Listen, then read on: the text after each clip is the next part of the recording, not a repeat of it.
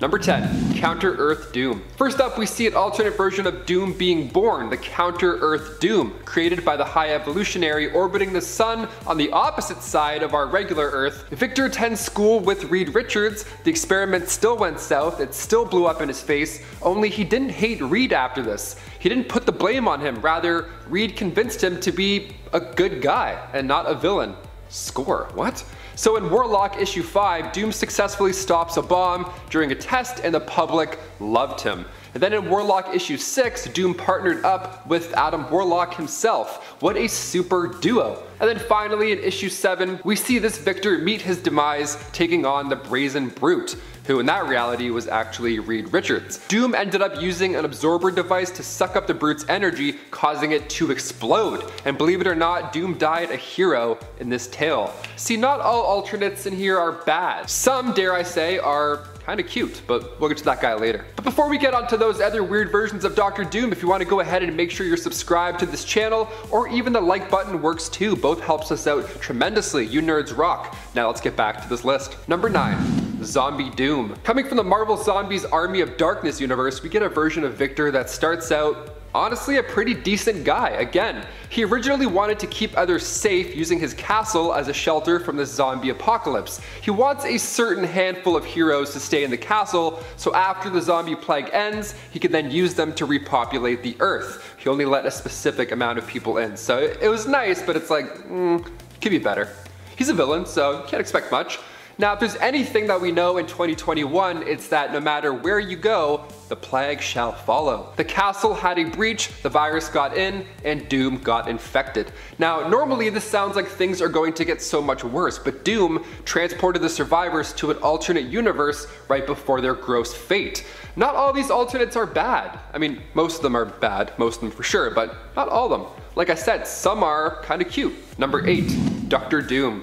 I wasn't lying when I said cute. Here we go. Coming from the Strange Earth 8311, as you probably could have guessed, this world sees our finest superheroes and supervillains as animals. He first showed up in Peter Porker the Spectacular Spider-Ham storyline back in 1985. The issue starts off with the Avengers saving the day. We meet these weird versions of them page by page. It's super fun, but perhaps the most intriguing change, despite the animal stuff, is that Dr. Doom is a pop star in this reality, which takes so much skill on top of the whole villain thing. He's a pop star. So many hours of rehearsing. Imagine getting floor seats to Dr. Doom. What a ride. What a treat. Number 7, Count Otto von Doom. Taking a step back now to the 1602 storyline, Count Otto von Doom, a friend of Sir Richard Reed, there we go. He was still the ruler of Latveria, only his father was involved in studying these shady ways of breeding. So he had these humanoid creatures serve him.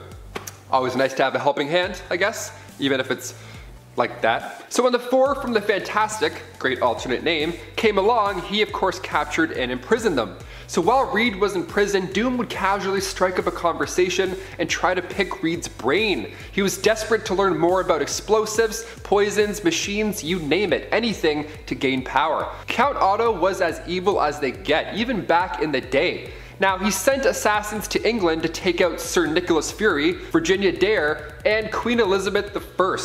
The Queen! Doom's men tracked down Natalia Romanova, and Doom even paid her off for the Templar's secret treasure, which was a strange golden sphere, like Assassin's Creed style as part of the comic. But when Doom raised the sphere to the sky in true villain form, it was struck by lightning, and Doom thought this was how he got his powers. But in this reality, it's just how he got his scars. So when he heard about the Four who are frightful, again, an amazing name, finding a lost mystical city, he figured this might be a way to heal the face. So he got a group to lead this journey, even hiring William Shakespeare to document the whole trip, vlog style. What a show off. Number 6, Earth X. This storyline I think humans are well on their way towards.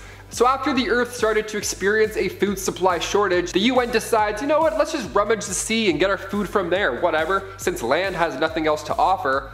Now, Namor wasn't too thrilled about this being an Atlantean and all, so he asked Doom to go to war with the humans, even promising that Doom can straight up rule a planet if they win. Sorry, when they win. Hopeful. So Doom's soul ended up in the realm of the dead after that, but that's home for Doom. That's certainly not the end, not by a long shot. Doom then ended up assisting Mar-Vell in a fight against death, resulting in him acting as a defender of paradise. He literally turned into like this angel form. What a look. Number 5. Gwenom. Hitting the page for the first time in Spider-Gwen Volume 2, Issue 25, Gwenom, well, you can probably guess. Gwen Stacy turns to the dark side after she sees her father beaten into a coma from Rhino. Thing is, Matt Murdock gave the order.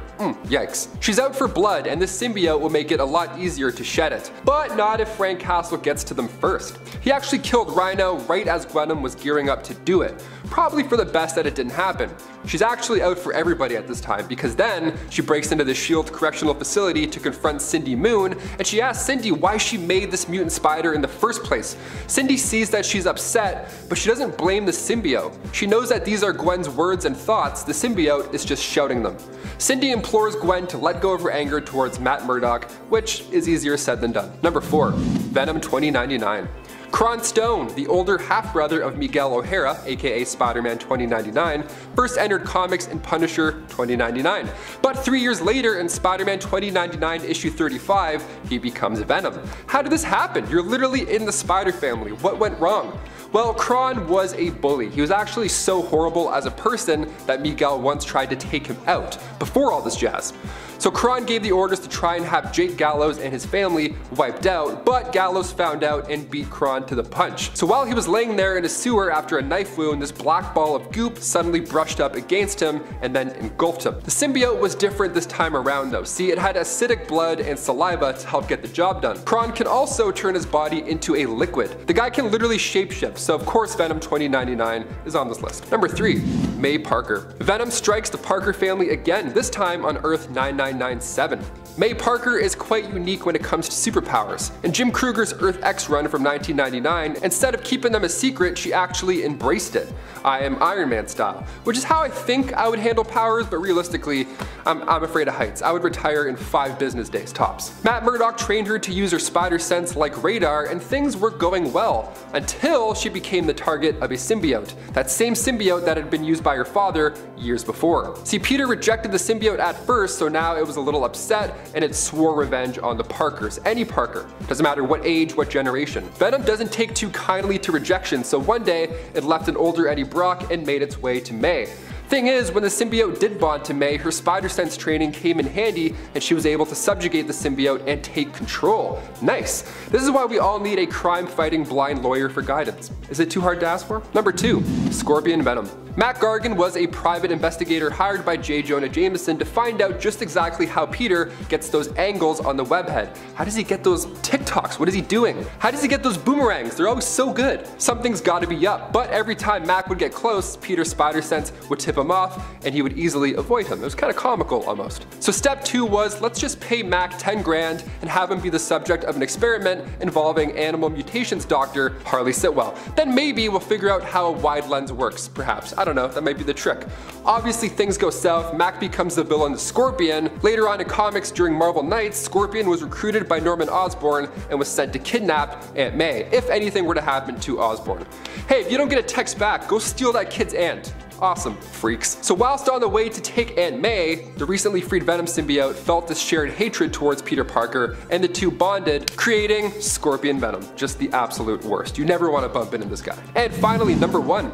The Punisher. With the Disney What If series launching off this past week, I think it's only fair to include one of my favorite What If scenarios, also the goriest. This one comes from What If series volume 2, issue 44. Here we find the Venom symbiote taking over Frank Castle rather than Eddie Brock. Now I thought the Punisher was frightening before this. Oh boy. This was the most people the Punisher has ever in his life. You've been warned. This is a pretty brutal time. The symbiote can shoot webs, and in Frank Castle fashion, an unlimited amount of bullets also comes in handy. The symbiote tried to take over Frank's body, but Frank vowed to end his own life if that was the case. So the symbiote's like, damn it, alright, fine, fair. Number 10. Paul Sloan. Paul Sloan was the third villain to take up the mantle Two-Face. On Earth 2, he took up the mantle after being hired as an actor to play Two-Face, aka Harvey Kent/Dent, in an upcoming film. While on set and shooting the acid disfigurement scene, the prop acid was swapped for real acid. As a result, Paul also became disfigured and turned to a life of crime. It's explained that because Paul was so invested in his role, he got caught up after becoming disfigured and actually believed that he was really the real Two-Face. Batman, however, manages to get him to agree to see a surgeon by swapping out his lucky coin with his own trick coin that always falls on its one edge and can never fall flat. And he did it all apparently while grappling, which is pretty impressive, Batman. I don't know how you grapple with somebody and also switch out a coin, but yeah. Number 9. Arkham. In the Arkham video game series, Two-Face is voiced by the talented Troy Baker, who is known for voicing multiple different characters throughout the series, including many Robins such as Tim Drake, Dick Grayson, and Jason Todd. In the Arkham series, we get to fight against Two-Face as Batman after he thwarts Catwoman's attempted heist and also decides to kidnap her and put her on trial. After we defeat Two-Face, he is left dangling above a vat of acid. This version of the character was reportedly disfigured by acid thrown by Carmine Falcone instead of Sal Maroni. And friends, before we move on to this next spot, if you love this list and you want more lists like it, be sure to let us know by giving this video a thumbs up. Number 8. Charlatan. Charlatan is technically an alternate of an alternate, being that he is the alternate version of Earth 2 Paul Sloan, who's an alternate version of Two-Face. You with me? This is the New Earth version of that character who becomes an alternate version of Two-Face when he is hired by a bunch of other villains to act as Two-Face in one of their schemes. Now, the reason they need a Two-Face replacement, well, that's because the real Two-Face flipped his coin, and based on the result, he decided to not participate this time. When Two-Face hears about his new imposter, though, who also at one point doesn't even flip his coin before killing a security guard, he is not very impressed. He ends up taking Paul Sloan and dipping him in a vat of acid to permanently disfigure him. After that, Scarecrow utilized Paul as a test subject, experimenting on him until he was 100% fearless. Without any fear. I mean, 100% fearless just sounds like something you wear on a t-shirt, but this is like less fear. 100% free of fear. You know what I mean? Paul then took up the mantle Charlatan and became a villain all his own, but admittedly one who started out as an alternate version of Two-Face in the New Earth continuity. So, he's still at his own name, but still kinda Two-Facey, you know what I mean? Although, he doesn't flip a coin or anything like that, I'm pretty sure, so there's that. Number 7. Telltale Two-Face. In the Telltale games, Two-Face is running to become the new mayor of Gotham and is good friends with Bruce Wayne, relying on his friend's influential support to help him get elected so that Harvey can clean up Gotham. However, in the end, Harvey Dent is turned into a villain after being injected with a substance by the children of Arkham. This causes Harvey to become mentally unwell, developing a secondary persona that eventually takes over, known as Two-Face. I mean, I think we all saw that one coming. He may also become scarred in the game depending on the player's choices made as Batman, which of course makes his whole dissociative identity disorder worse and helps it to progress a lot faster. The cool thing about the Telltale games is when it comes to characters like Two-Face, it kind of plays on your knowledge of Batman lore and kind of tries to use it against you in fun ways with unsuspecting twists. So you might be like, well, if he doesn't get scarred, can he become Two-Face? Harvey Dent's always going to become Two-Face. I think that's just inevitable, sadly. Number 6. Wilkins. Wilkins was Harvey Kent's butler, the original Two-Face of Earth 2, and was the second person to take up the mantle of Two-Face. He decided to don makeup and impersonate his employer, committing crimes, but would be apprehended and revealed as an imposter by Batman and Robin. Back in the day, apparently almost everybody wanted to be Two-Face for some reason. There were a lot of imposters. I'm not really sure why. I guess there were just a few times when Harvey Kent wasn't using the persona, because he does get better a few times. Also, if you are thinking I should be saying Harvey Dent, if you've been listening to this whole list and you're like, isn't it Harvey Dent? Isn't it Harvey Dent? Harvey Dent is the main continuity version that we have now, and Harvey Kent was also known by that alias. He was known as Harvey Dent too sometimes, but his real name was Harvey Kent, not Dent, initially. Earth 2, friends. Number 5. Cancerverse Thanos. What a name! Cancerverse, okay? Also known as Earth 10011, is a reality where life overcame death. Which sounds amazing at first, like on paper you're like, oh, this sounds beautiful, can I go there? Don't do it. Nope. In reality, these horrible elder gods have now taken over. These gods called the Many-Angled Ones have now taken out the living and turned them into their personal army of the dead. Nice. When our 616 Inhumans launched the T-bomb, it detonated during a battle with Vulcan and Black Bolt, causing this breach, or a bridge rather, to said Cancerverse. Is that Asgard? No, it's Cancerverse. Let's get out of here. That sucks. So naturally, the corrupted ones on that world wanted to invade our 616 universe, where death is, still a concept. So the Guardians of the Galaxy plus Thanos went into Cancerverse and started fighting back. They allied themselves with the remaining machine resistance led by the Vision. There are only a few good guys left in that universe. Evil Marvel saw that Thanos was now in his reality, and then he joined the Revengers to put a stop to the resistance. After a short battle, Thanos asked, well rather begged, to die. Marvel goes, okay, let's party, this is perfect, let's do it. So he performs the ritual to destroy death inside of Thanos, but in doing so, he summoned death into the Cancerverse. That's a no-no, you can't cheat death. Thanos is smart like in a chess way this time around, okay, it's powerful. The mind's powerful. Good plan. Number 4, MCU Thanos. I have to include Josh Brolin's Thanos because it was honestly really intimidating. He looked amazing and he won. First of all, when Infinity War kicks off, Thanos already has the Power Stone in his gauntlet, but he doesn't even need it to punch the Incredible Hulk into retirement. And then after choking the life out of Loki, he added the Space Stone into his gauntlet. This guy had 2 Infinity Stones before the title card even popped up. After seeing the trailer, I thought for sure it would have taken him both movies to collect the stones. Consider me fooled. You got me.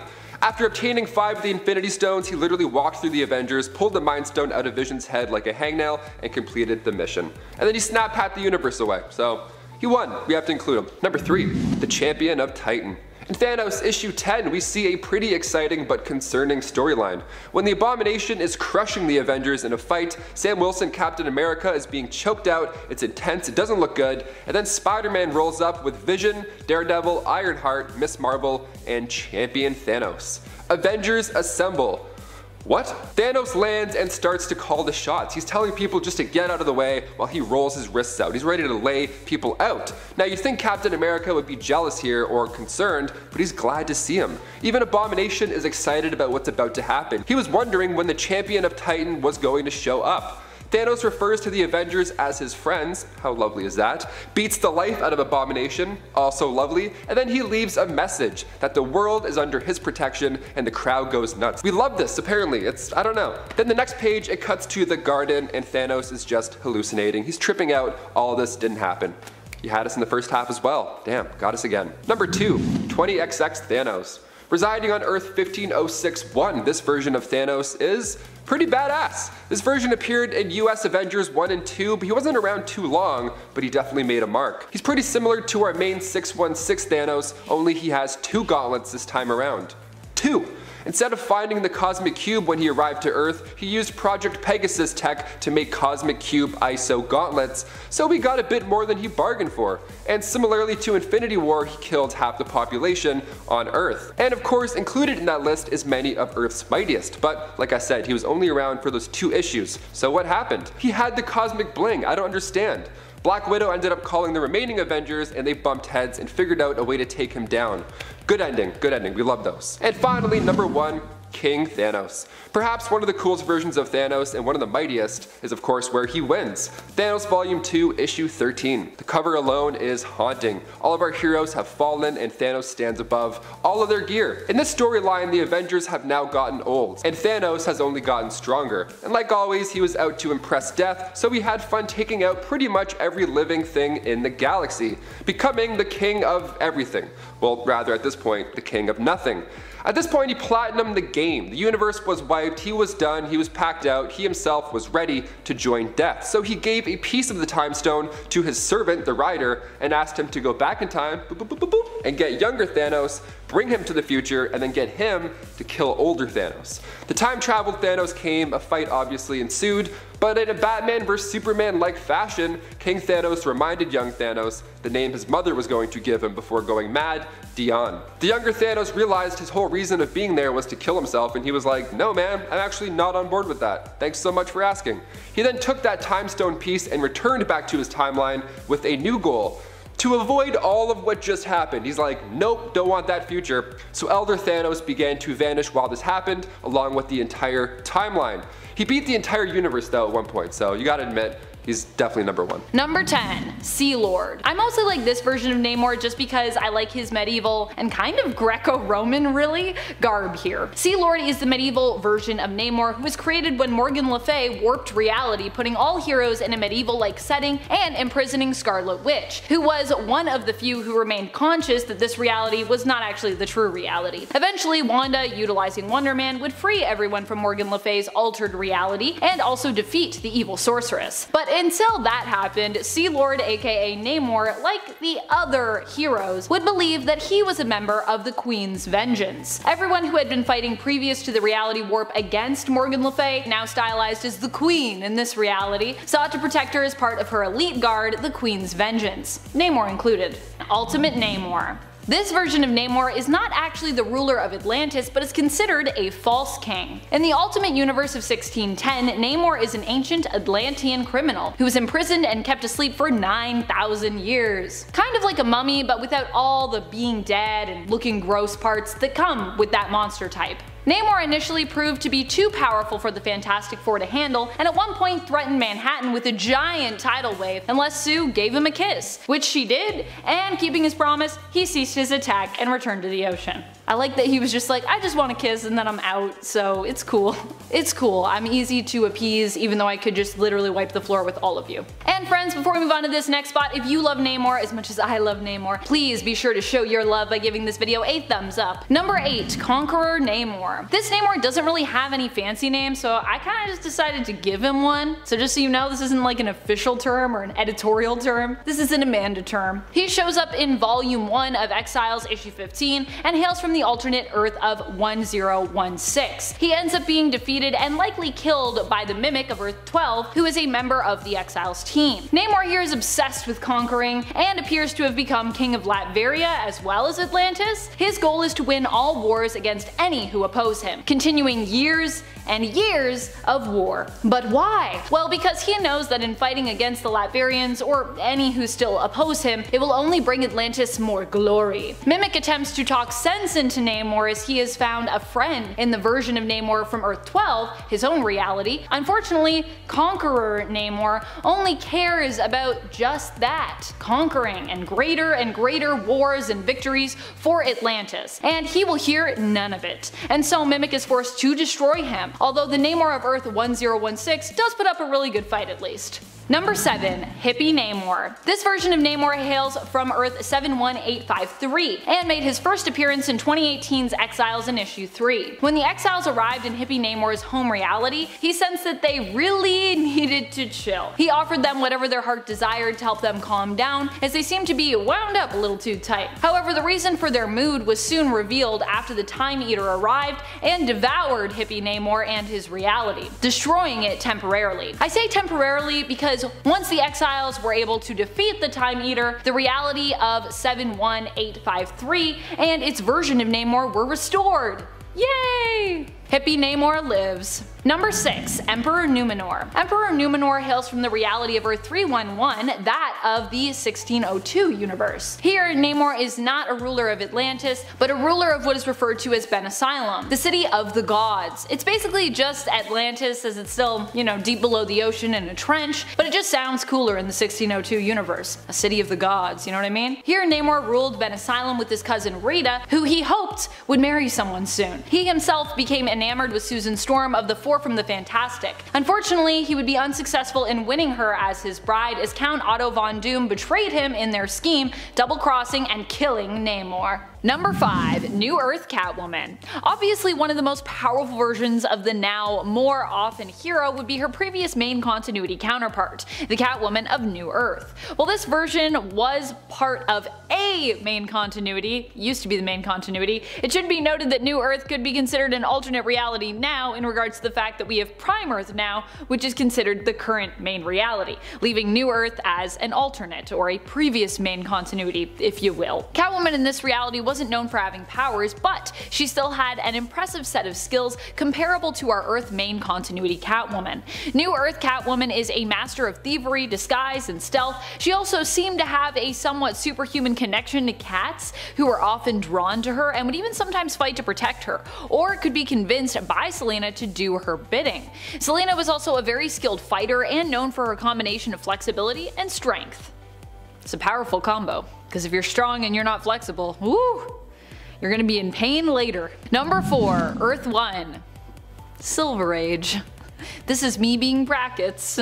Earth 1 Catwoman is our Catwoman of the Silver Age, who first appeared before it technically started, appearing in 1954 in issue 203 of Detective Comics.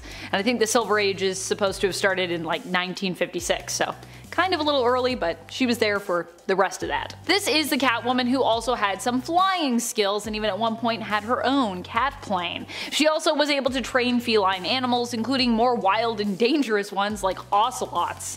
She was also a skilled combatant and often fought with a whip or whips, also coming equipped at times with her own version of the Batarang, the Catarang. I love it.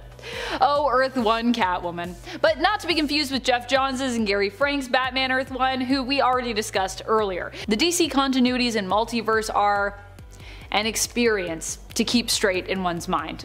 I feel like I'm doing all the math every time I'm talking about different Earths in DC, because there's some that have the same numbers and it's how you write it. Some of them are like the number 1, other ones are like you write the 1. It's confusing. Johns' and Frank's actually I think is you write the number 1, but then in the comic that it's from, it's actually spelt out O-N-E, so that's, what is that about? That's a contradiction. Anyways, I'll leave the DC multiverse alone for a bit. Number 3. Future State. In Future State, Selina appeared to have more connections and also came with more high advanced tech, due to Gotham City existing in a cyberpunk-esque, sometimes almost totalitarian future. We see some of her tech during her train heist, which she is able to execute thanks in part to her magnetic suit. Catwoman also teams up with the Gotham City Sirens in Future State, so she also at times has her allies, Poison Ivy, and the new android AI and gal pal Dee Dee to back her up. And if you're wondering where Harley was off doing other stuff in Future State. She has her own series. Number 2. Earth Whatever.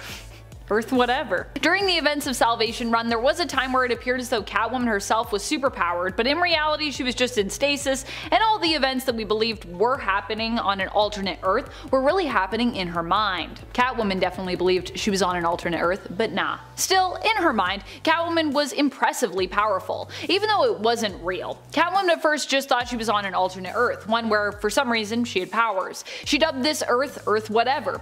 I think dream realities could also be considered alternate realities, so even though this wasn't real technically, we're gonna count it. I mean, what is reality anyways, right? I could write a whole video about that, and we could dive into the philosophy of like, how do we even know what reality is? Catwoman here appeared to be invulnerable, had some level of super strength, and could possibly even fly. She also seemed to have a level of super speed, and as always was a master thief with major sleight of hand skills. In issue 77 of Catwoman Volume 3, we see her use her abilities and fake powers to take out some of the strongest players of that universe in her mind, including Batman, Superman, Green Lantern, and The Flash. Wow. Number 1. Batman Beyond. In the Batman Beyond universe, Catwoman is the daughter of the villain Multiplex, aka Danton Black. As his daughter, she also possesses the ability to create duplicates of herself and can make up to 9 dupes at once. This version of Catwoman is also a thief who possesses an advanced exosuit that also makes her stronger, faster, and more durable, similar to Terry McGinnis' suit. Not only does this version of Catwoman have superpowers and advanced tech, but she also has a skill set similar to Selina's. She's a highly experienced and gifted acrobat and gymnast. Kicking off the list at number 10. Thanos. Uh-oh, this is why you never skip leg day. Ever. Kicking this part 2 off on a weird but fun note, Thanos was a minor character in the 1991 What The series. A minor character with a major change. This comic run showed us some insane alternate realities. Like the same issue Thanos comes in, there's also the mean cuisine. And his body is a watermelon. Just wacky comic book fun. 11 pages later, we meet the Mad Titan who could easily squish mean cuisine between his legs. The evil star-spanning destroyer of the worlds, Thanos, not to be confused with the postal worker who must also have some pretty incredibly thick thighs, I guess. Even in this universe, Thanos was still trying to win over death at the New Year's Eve party. Just do squats in the garage, that'll probably work. You'll get some people's attention. Number 9, animated series Thanos. The first version of the Mad Titan outside of the comics wasn't around for too long, sadly. See, the Silver Surfer animated series came out in February 1998, the same animation style as X-Men, but after just one season, it was scrapped. The season did end, of course, on a cliffhanger involving Thanos. Thanos' brother in this storyline was Mentor, and they were sons of the Scientist Supreme of the Titan system. Each were genetically engineered for different reasons. See, Mentor was meant to study and learn. As his name would probably hint, he hit the books, while Thanos was made to punish and avenge. Thanos wasn't fitting in, so the philosophers of Wynn are like, hey, why don't we just send Thanos to planet Zenn-La? Maybe he'll learn a little something there. And he did. He learned to become a disciple of Lady Chaos, and he would have these loving conversations with her being a statue, of course. More like a podcast, one-sided conversation. He was just letting things out, I guess. He was getting nothing back, nothing but red receipts from a stone, so he thought, okay, I'll get her attention by wreaking havoc across the universe. That ought to work. And before we continue on with this list, if you want to go ahead and give us a thumbs up, that would be awesome. We're talking about Thanos, some dark futures. It's a part 2. Add some light into it. Hit that thumbs up, then we can all smile and move on together. Back to the list. Number 8, Thanos' doppelganger. When the dark side of Adam Warlock, Magus, was out trying to conquer the cosmos, he first thought it would be beneficial to create doppelgangers of all of our heroes and villains. The doppelgangers are usually obvious, you know, they're evil clones of whatever character they're supposed to be, but when he created a Thanos clone, he looked identical to the real one. He didn't have like arms hanging out of his head or anything, he was just another Thanos. So now Magus has Thanos as a sidekick, which sounds like a duo I try and avoid, but like the real Thanos, this Shade version too wanted to conquer. In Infinity War issue 5, both Titans come face to face and decide to team up and take down the Magus. But in usual comic book fashion, in order to penetrate the door into the Magus throne room, one of them, just one of them, had to perish. So they both fought, they monologued, and finally doppelganger Thanos goes astral and then becomes a butterfly. Lovely, how lovely is that? This sounds great, and it is for a moment. That is until real Thanos eats the butterfly in order to regain lost portions of his personality. You're not you when you're hungry. Number 7, What If? These are always so fun to do, and with What If premiering this week on Disney Plus, we have to include this bizarre version of the Mad Titan. In What If Volume 2, Issue 34, Thanos defeats Galactus, or rather, he's able to change him back into a human being. Thanos conquers the cosmos, and Galactus was reborn as a king. The king of rock and roll, that is. You gotta love what ifs. Galactus, of course, had his memory wiped after this rebirth, so when he's born again in Kansas, he just begins a rock and roll career. I mean, what else is there to do in Kansas besides that, I guess? When Adam Warlock stopped Thanos, Galactus had the choice. He had the choice to continue rocking out or get back to his planet-eating days. Even the Watcher at this point takes a break observing, and then he listens to his favorite hits. Number 6, Thermos. Another gem, this time coming from the 1988 What The series. Here, he's the master of space, time, and barbecue sauce. Okay, the 3 most important things in the universe right there, I guess. In issue 24, right on the cover, we meet Thermos. It's a fun roast of the Infinity Gauntlet storyline. Well, this time it's the Infinity Mitten. Can't really snap in it, you'd be like... And it starts off with Thermos and Mephisto planning a double date with Death and her sister, Taxes. The weirdest part would be that, I mean, sure, this comic is a fun parody, it's all fun and games, but he's still evil. He plans on using the Infinity Mitt so he can barbecue Earth's mightiest.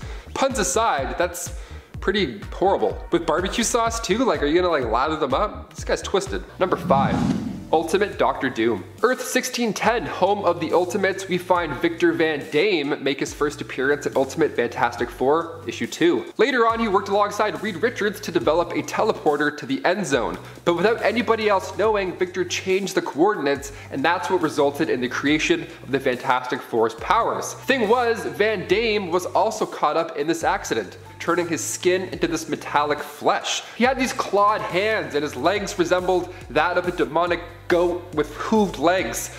It was a thing. He ended up becoming the leader of the Keep, which was a small nation, but he made every citizen get a snake tattoo so he could then use that to control their minds. Not bad. 10 points to Slytherin. Number 4, Lord Doom.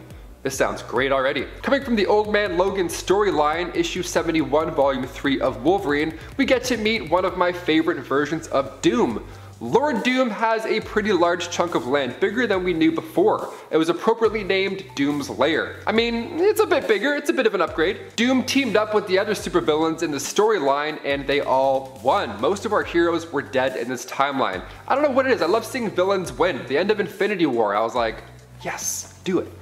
No one comes back, that's it. We don't see much of him, but knowing that he's part of the evil that's not only survived, but still rules, it's quite intimidating. Number 3, All-Father Doom. After waking up in the future in 2099, Doom traveled to Latveria only to find a new ruler who took his spot, the cyborg Tiger Wilde. During all that time, somebody had to step up, but Doom wasn't having it. Being the fierce leader he is, he demanded that Wilde steps down from the throne, even though Wilde saved Latveria from its own demise.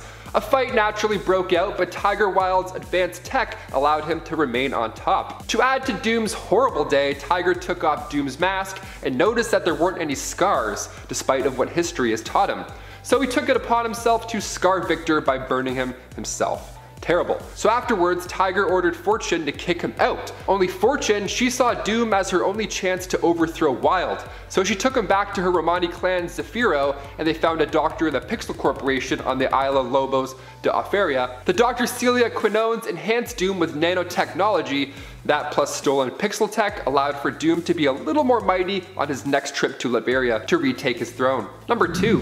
Dictator Doom. In the House of M storyline, placed in the alternate reality of Earth 58163, beginning in 2005, in this story we see Doom take on a new approach with Magneto. See, during the Mutant-Human War, Doom stood next to him and he fought beside him. At this point, Doom knew that mutants were going to come out on top, so if you can't beat them, join them. They are supervillains, so it's not like they got along or anything. They still didn't trust one another, but they respected each other's powers and goals. So after the mutants did win, Doom took over New Latveria, marrying his love, Valeria. So Doom studied the bodies of Reed Richards, John Jameson, Ben Grimm, and Susan Storm. He studied their cosmic rays and then soon figured out how to advance himself and others. So Valeria, his love, became the new Invincible Woman, and their adopted son Kristoff became the Inhuman Torch. With the addition of a monstrous Ben Grimm to serve, they became the Fearsome Four. And finally, number 1, God Emperor Doom.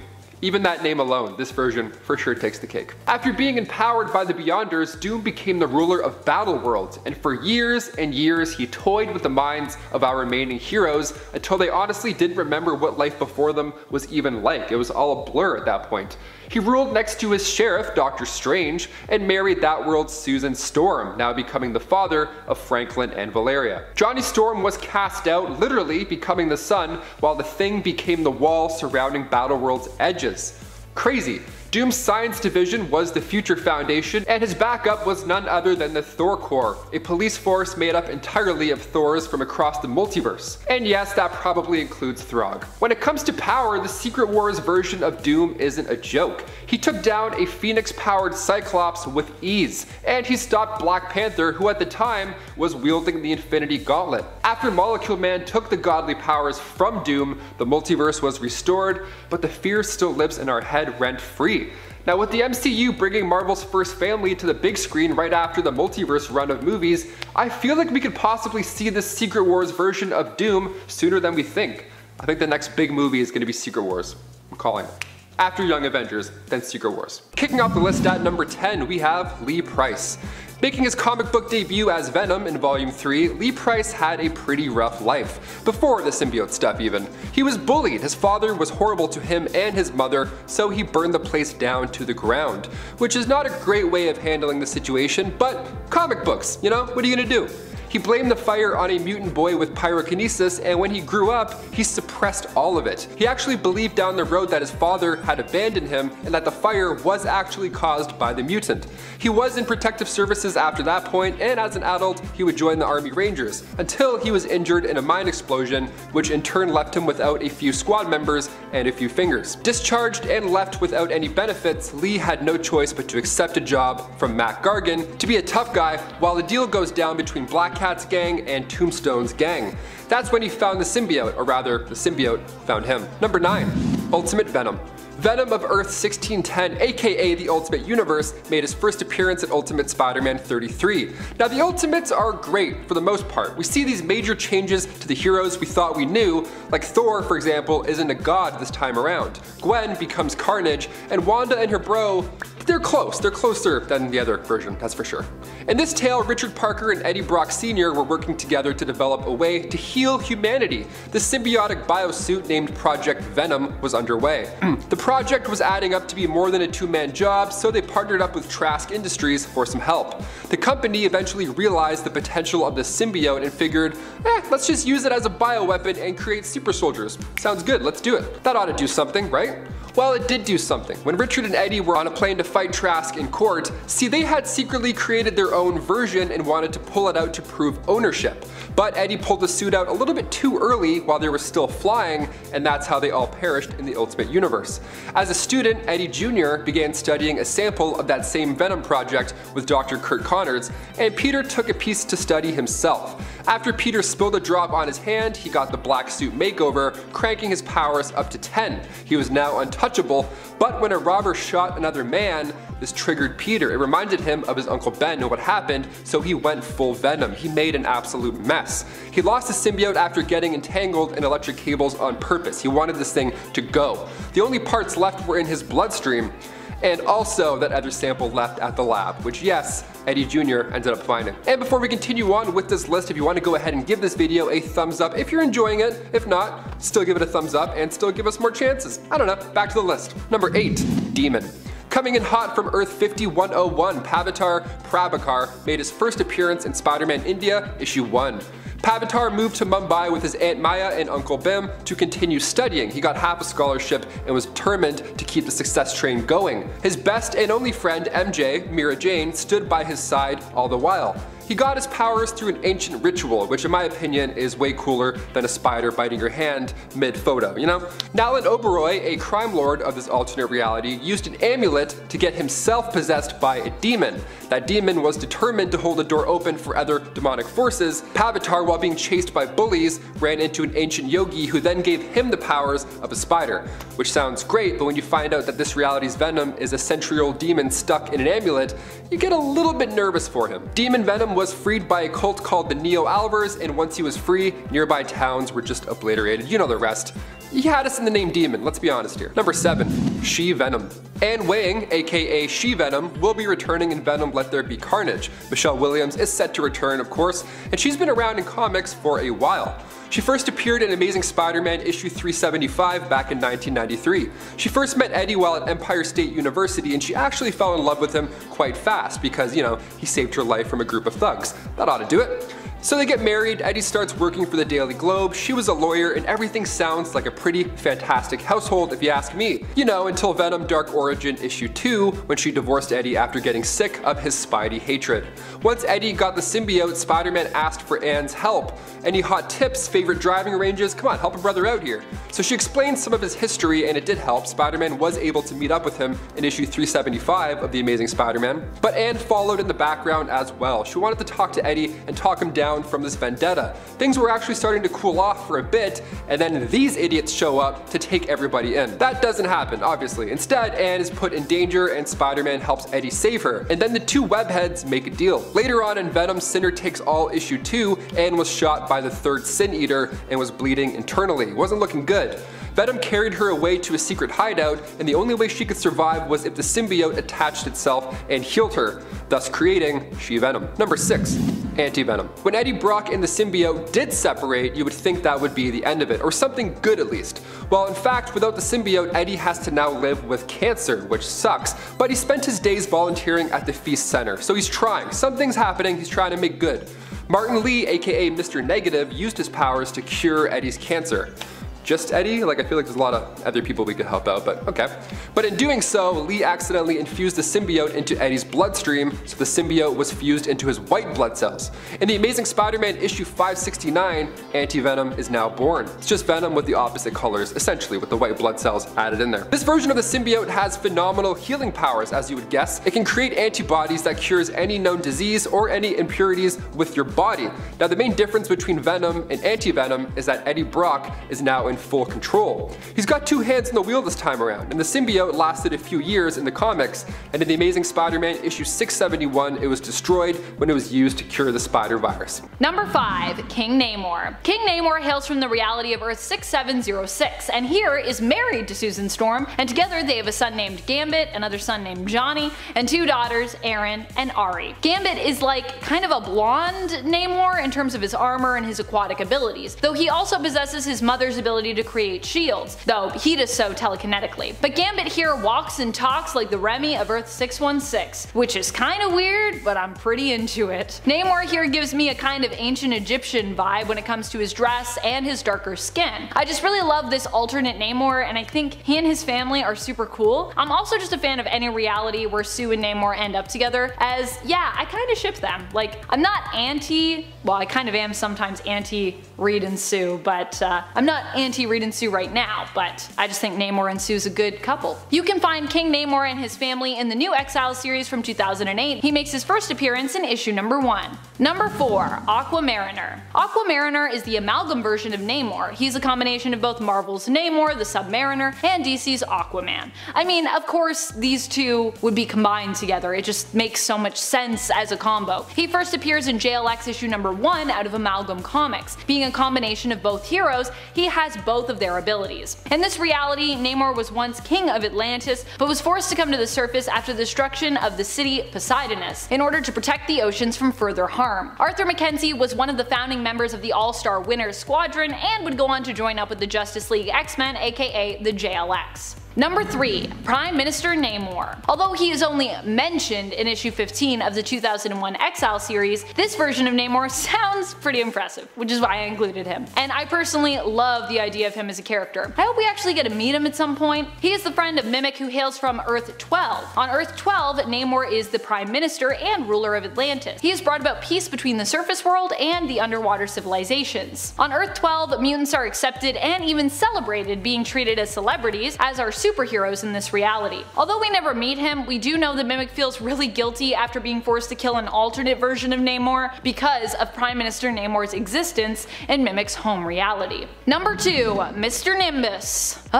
Gosh, I really love this alternate version. People kept telling me after this episode came out that I really needed to watch this new first episode of Rick and Morty, and boy were they right. I love when two fandoms that I love parody one another or intersect in some way. It's just so cool. And this is definitely a case of that. Mr. Nimbus is Rick Sanchez of Rick and Morty's arch nemesis, and he was definitely created to be a parody of Marvel's anti-hero Namor. Namor himself is underwater royalty and is also known for being a very sexy and stubborn Atlantean, which is exactly the model for Mr. Nimbus's personality, who immediately offers the three-way to Jerry and Beth upon meeting him, and is very fickle when it comes to signing a peace treaty with Rick after he landed in his domain, aka the ocean. I also love that Mr. Nimbus has a horn that grants him extra power. While this doesn't allow him to control sea monsters like Namor's Horn of Proteus, it does grant him even greater strength than he had before. And it's definitely a reference to the Horn of Proteus, in my opinion. Number 1. Captain Namor. Captain Namor is the Noirverse version of Namor's character. In the reality of Earth 90214, Namor works for Tony Stark, venturing out to complete sea voyages for him on his ship, Dorma. Dorma for his ship is obviously a name that is a play on that of Namor's lover, Lady Dorma, from the 616 reality. It makes sense as a captain that his ship would have the name of a woman he loves in the main continuity, as most captains do love their ships well. The Dorma is a unique ship in that it appears as a fishing boat,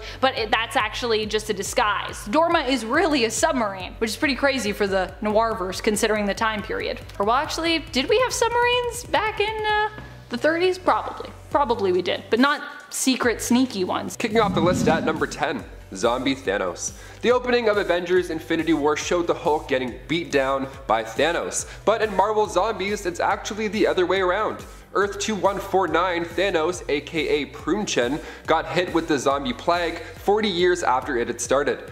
After this point, he teamed up with the also infected Galactus at the edge of the known universe, good spot to hang out, and then he was still upset at the Hulk in this comic, and he was mad that the Green Goliath had eaten more than his fair share. Like when you split nachos with your buddies at a bar and then you get stuck with the dry ass disregarded chips. It's not cool. Definitely a fight's gonna happen. Especially having the appetite of a zombie. So Thanos gets in the Hulk's face and the Hulk literally claps his head to smithereens, and then he says, now there's a reason to eat for two.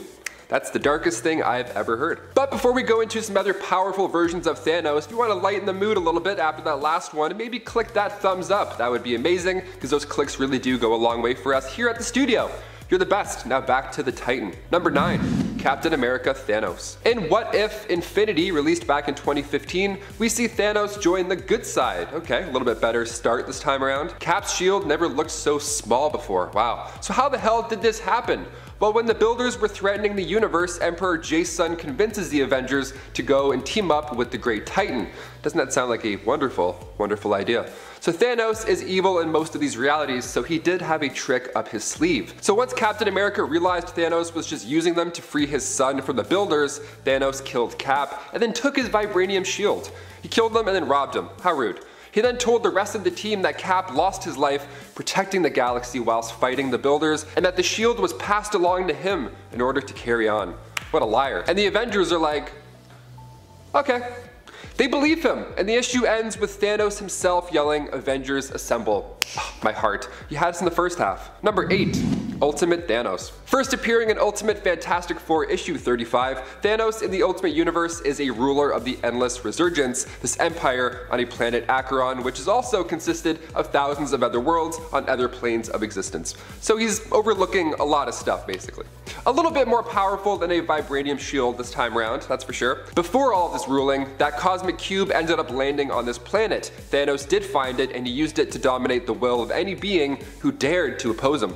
His psychic powers give him the ability to know all the events happening star systems away. He knows all. He's like Santa Claus, but a little bit more jacked and a little bit more purple and scarier. Ultimate Thanos resembles Jack Kirby's Darkseid. I mean, even looking at him is terrifying. He can control your mind too, even being that far away. He can use your body as a vessel, you know, until his mind gets tired and then he just leaves you to die on your own. Plus the ability to rise from the dead. I mean, this list is just starting to get intimidating. My god. Number 7. Thanoside. I mean, sure, that last version may have looked like Darkseid, but imagine if the two villains merged. Well, trouble ensues. Back in the 90s, Marvel and DC joined forces and the Amalgam Universe was born. Super Soldier was Captain America and Superman, which is quite the combo. But then there's also Thanoside. He was the proud ruler of Apocalypse, and his main goal of course was to wipe out the entire universe, find the anti-life nullifier, and win over Lady Death. Sounds like a flawless plan, easy peasy. Now he wasn't alone during his quest. He did team up with the evil Dr. Doomsday during Secret Crisis to wreak havoc across the cosmos. To see the evil dictator in action, start with Bullets and Bracelets, issue 1. Number 6. Poison Thanos. In our last video we talked about the Hulk mixed with Venom and it was pretty terrifying, but now we get to take a look at Venom Thanos, aka Poison Thanos. Less green, but definitely more mean. First appearing in Edge of Venomverse issue 2, this race of symbiotes called the Poisons were just infecting everybody. Heroes, villains, anybody with power, they're a fan of that. They wanted to suck that power from them. They all lived in the Hive comfortably, where a poison Thanos ruled over them. In any version he always likes to rule. Doesn't matter, even if he's all poison and gooey. He was the second in command, and once Thanos sent out a battalion of poisons, he learned about the multiverse and its existence, and of course, now that he knew about it, he wanted to conquer it. This guy just doesn't stop. Number 5. Eric Magnus. What if Magneto could build his own metal robot army? That's kind of what this character is about. Eric Magnus is the Amalgam Universe version of Magneto. He possesses a genius level intellect and the powers of 616, Magneto being a sort of combined version of DC's DC's Doc Magnus and Marvel's Magneto. In this reality, however, Eric had a brother named Will. While Eric's abilities would manifest in his teens and inspire him to create his own group known as the Brotherhood of Mutants, his brother Will, now terrified of Eric, would use his smarts to create Sentinels, which would go on to destroy Magneto's team, with him being the lone survivor. In retaliation, Magneto would create his own robots to combat his brothers, known as the Uncanny Magnetic Men, whose sole purpose was to protect mutants and destroy the Sentinels. Number 4. Ultimate. Although he was ultimately defeated by Revelation and Logic, as well as a powerful optic blast from Cyclops, Magneto here accomplished a lot of awful stuff before he was apprehended. In the Ultimate Universe of Earth 1610, Magneto is a villain due to his hatred of the human race and his desire to dominate and rule over them. He believed basically that Homo Superior are just that, superior, and should rule over humankind, the Homo sapiens of Earth. He was the driving force behind Ultimatum, which caused so much death, including the deaths of pretty much almost all of the X-Men. However, in the end, he was stopped when he learned that mutants weren't really the next step in evolution, but simply happened as the result of years of experimentation with the super soldier serum, which among other things also created mutants. Learning that his whole philosophy was built on a lie pretty much destroyed Magneto, giving Cyclops the opportunity to take him out.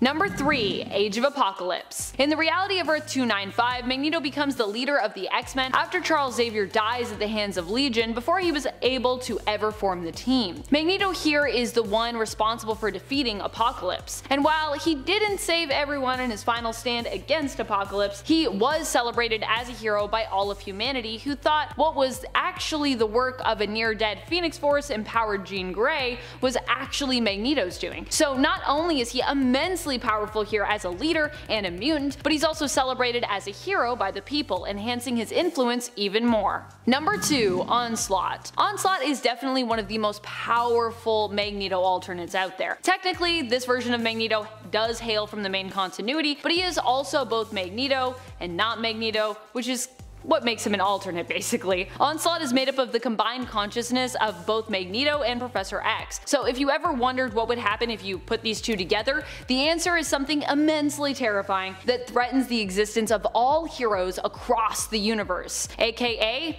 Onslaught.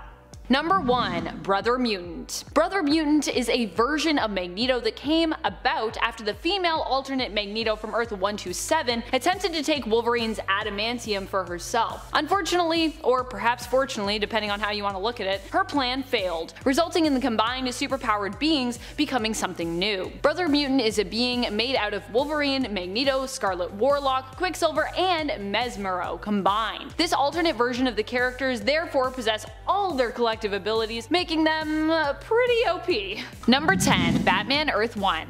Jeff Johns' and Gary Frank's Earth 1 is not to be confused with the Earth 1 of the Silver Age, which is a different alternate reality from their version. Why we have two Earth 1s, even if one no longer really exists, I have no idea, but here we are. This alternate version of Selena Kyle is much less experienced than many of the other versions listed here, which is why she ranks lower on our list. But what she lacks in experience, she definitely makes up for in sass, moxie, and determination. Don't count her out, because if you do, she'll likely come right back and surprise you, leaving you incapacitated and without your valuables. Still, she is just a very acrobatic woman in a cat mask at the end of the day, with of course a whip. Number 9. 2004 live-action Catwoman. Although this movie left much to be desired when it came to its execution, and well, many things about it, we cannot deny that Patience Phillips' Catwoman is pretty powerful. She might not have the thieving and fighting experience of the standard Catwoman we're used to, but she has superhuman cat-like agility and other powers that liken her to a cat, which can be good because stealth and perhaps multiple lives, even though cats don't actually have the power to resurrect themselves or regenerate. But it can also be bad when it means that Patience also sometimes has to act like a cat. Not so useful in battle if someone happens to toss some catnip her way. Number 8. Catgirl. In the reality of Earth 31, Carrie Kelly, once Batman's sidekick Robin, takes up the mantle of Catgirl in Batman The Dark Knight Strikes Again. As Catgirl, Kelly is as determined as ever, and while she isn't an alternate Selena, she is an alternate version of Selena's vigilante role, Catwoman. Carrie Kelly is a skilled and adept adept fighter and tracker, and uses her abilities to seemingly kill a new Joker who appears on the scene, tearing him limb from limb after Green Arrow is incapacitated. The last time we saw Carrie Kelly in this world, she had taken up the mantle of Batwoman, but there was a time that she broke away somewhat from her part in the Bat family to instead act as a new version of Catwoman in Selina's place, in between her time as Robin and her time as Batwoman. And friends, before we move on to this next spot, if you are loving this list, if you want more Catwoman lists, which I mean, who doesn't want more Catwoman? She's awesome. Be sure to let us know by giving this video a thumbs up. Number 7. 2012 Dark Knight Rises. This alternate version of Catwoman comes to us from the mind of the Nolan brothers, with Chris and Jonathan Nolan both writing the screenplay based around a story made in part with the contribution of David S. Goyer. Anne Hathaway brought this version of Catwoman to life, which had a costume and look that appeared to pay tribute to both Julie Newmar's and Eartha Kitt's version of the character from the 60s live-action Batman show. Dark Knight Rises Catwoman has a bit of an edge in comparison to some of the others. Not only is she a master thief and a skilled combatant, but she is also completely fine with using guns and killing her opponents. Something her and Batman definitely disagree over. Number 6. Earth 2 Golden Age. Or we can just say Earth 2. Really. You can say Earth 2. It's in the Golden Age. You know what I'm saying. Golden Age Catwoman hails from Earth 2 and was the first iteration of the character from what was originally considered the main continuity but was later shoved aside and classified as an alternate Earth. This version of Catwoman would start out as a ruthless thief and villain who would eventually become a reluctant ally, full-blown ally, and eventually lover and wife to Batman, aka Bruce Wayne. Together she and Batman would have a daughter, Helena Wayne, but sadly Catwoman after retiring would be blackmailed back into a life of crime and would lose her life in the process. Catwoman of Earth 2 was a master of stealth, disguise, and thievery, and was known for being a skilled fighter and acrobat, and even at one point boasted of her own vehicle, the Catmobile, or kitty car. Catwoman made her vehicle with the intention of having a car that would outperform Batman's Batmobile. Number 5. Thanos Clone. When Thanos appears in She-Hulk Volume 2 Issue 13 titled Minefield, you'd think it would be the end of the world, or the end of a world in general somewhere. That's usually how these interactions go, but when Jen notices Thanos is acting a little off, she volunteers to enter his mind. She gets Moondragon to send her in and see if Thanos is telling lies about this testimony. Moondragon warns Jen, however, that this place, these mind trials, are the purest of psychic planes. So like Nightmare on Elm Street, if you die in there, you also die in real life. Shock. Horror. The fear. She gets in, physical body is moving well, but Thanos feels her presence in his mind. A massive dream fight takes place, well rather a massive beatdown takes place. An evil version of Thanos, but definitely not the strongest. Number 4. Omega Thanos. Moving on to a bit bigger version of Thanos, appearing in the Infinity Abyss storyline, Omega, or Armor, was a clone Thanos created in order to go toe-to-toe with possible enemies. He needed a big bad bodyguard or 4, but these clones weren't cutting it. They were considered a failure with their destructive qualities, although it's pretty on the nose with Thanos. But when a meteor freed all these clones, they all thought, well, we're out, let's just work together and end the universe ourselves. Okay, let's do it, gang. They thought Adam Warlock was the secret ingredient, so they schemed and fought other heroes, but this Omega Thanos, he was just looking for a midnight snack. He would much rather build up his own power and feed off planets. I mean, that's the Galactus way. Omega Thanos died in space after following Atliza Landgun to another planet, and once there, Thanos teleported everybody back to Earth while remote control ships rained fire on the big bad. Number 3. Mystic. Also appearing in the 2002 Infinity Abyss storyline, Mystic, you could probably guess is a clone of Thanos with a magical touch. Thanos, but he meditates. Perfect, what could go wrong? So again, this clone, as well as others, were considered a failure, but when they were all out and broken free, they each had their own plan of attack. Energy trails appeared all around Earth, so Mystic and some other clones went to investigate. Mystic is actually the one that sent Omega Thanos to stop Gamora from teaming up with real Thanos. That's why we had to include them when we're talking about the clones, without going too deep into the Cloneverse. So Mystic went head to head with Doctor Strange and Adam Warlock, and let's be honest, he didn't stand a chance.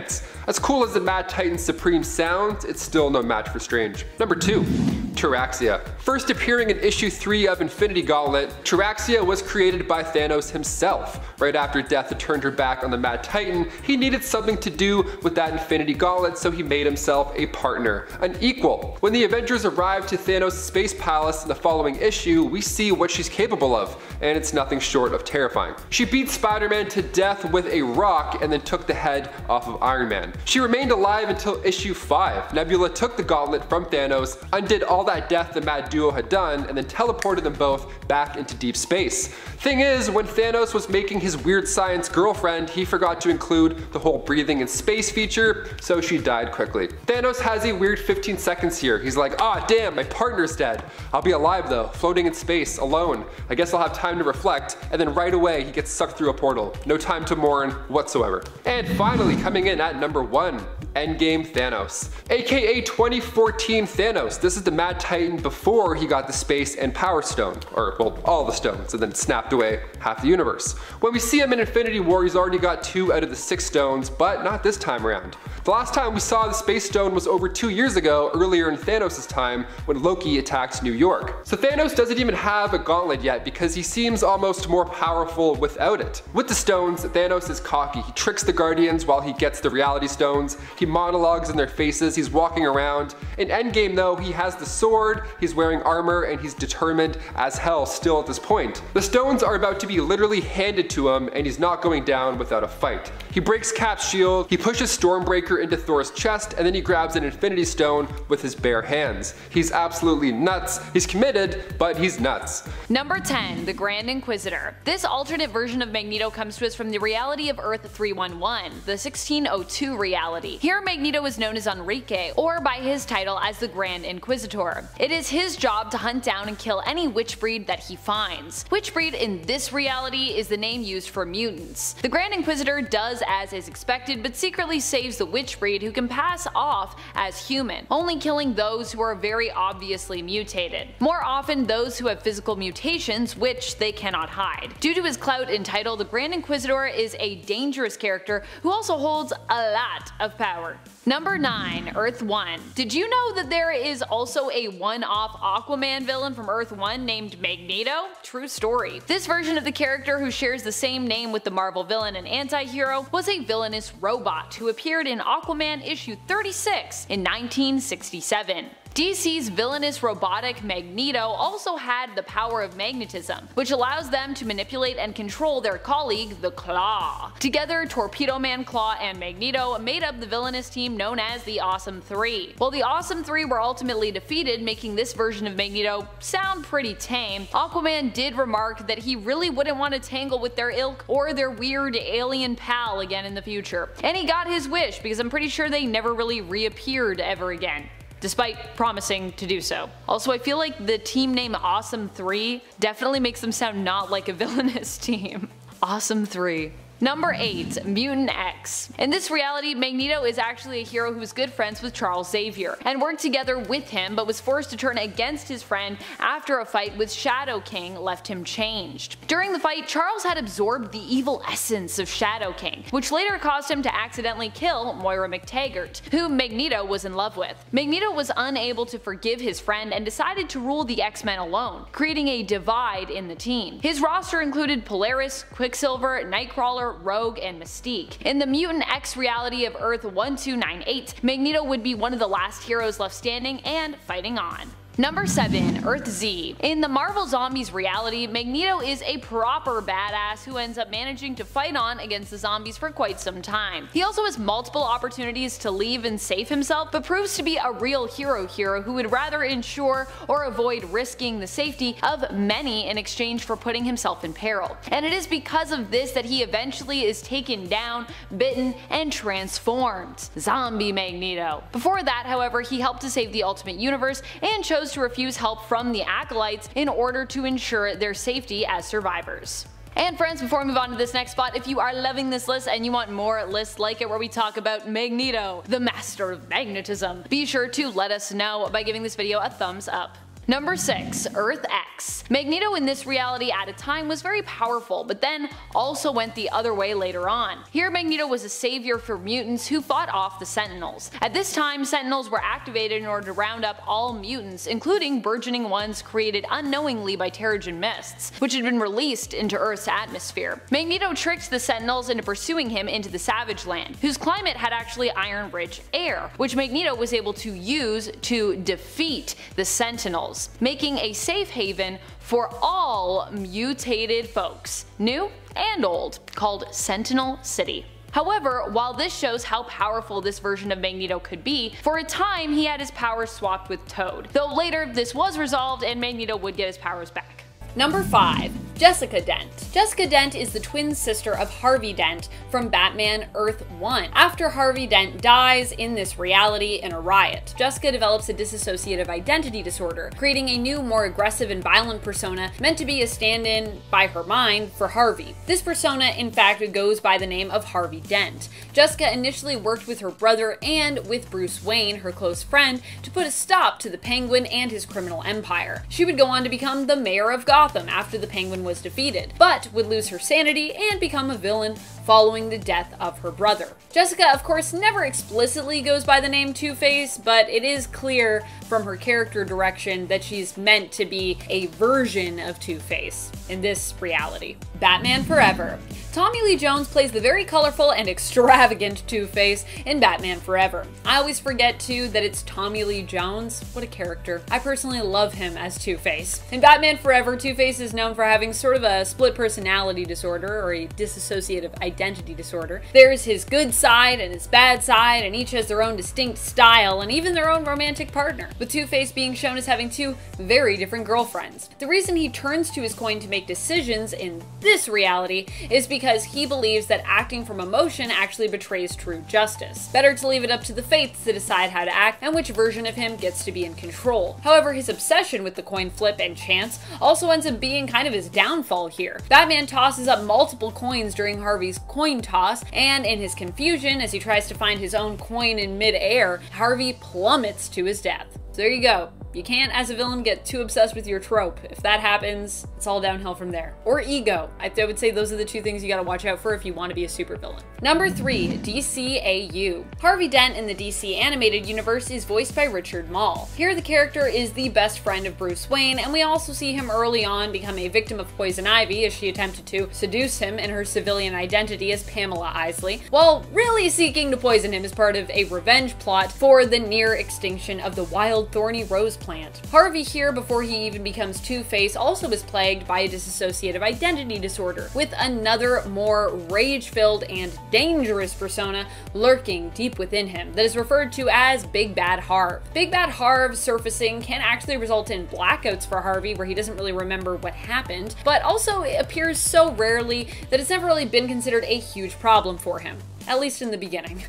Obviously. Once he's Two-Face, might be a problem. Number 2. Harvey Kent. Harvey Kent is one of the alternate versions of Two-Face, who comes to us from Earth number 2. This version of Harvey, although the actual original appearance of the character in Detective Comics issue 66 in 1942, was actually wiped away from main continuity with the Crisis on Infinite Earths event. Harvey Kent was also sometimes known as Harvey Dent, and his backstory is similar to his main continuity counterparts. He was a great criminal lawyer who had acid basically thrown on him by Sal Maroni. However, a few times Batman actually managed to get Two-Face to turn back to the side of good, and at one point he even has plastic surgery which allows him to resume his old life, since his criminal desires were pretty much directly linked to his appearance and happened as well as a result of his love, Gilda, leaving him because of his disfigurement. Don't worry, he and Gilda do get married, although I feel like if someone left me because I got disfigured,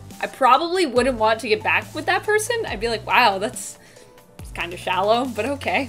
I mean, I like things that look nice too, but can you see beyond my disfigurement to the beauty inside? Apparently Gilda could not. Number 1. The Dark Knight. Aaron Eckhart was the actor who played hotshot District Attorney Harvey Dent in Chris Nolan's Dark Knight film. After being disfigured in an explosion that kills his love, Rachel, Harvey is driven to madness and a life of chance-based crime by the Joker after he pays him a visit at the hospital, and basically preaches to Harvey about chaos. We see a man who goes from making his own luck with a two-headed coin that he often flips for show when it comes to making decisions, to a man who lets fate decide, with him now flipping his two-headed coin that is burnt on one side to help him figure out whether he should do something good or something bad. All in all, it's a pretty neat depiction of the character, and Aaron Eckhart as Harvey Dent and Harvey's arc in this story is a part of what makes the Dark Knight film so good.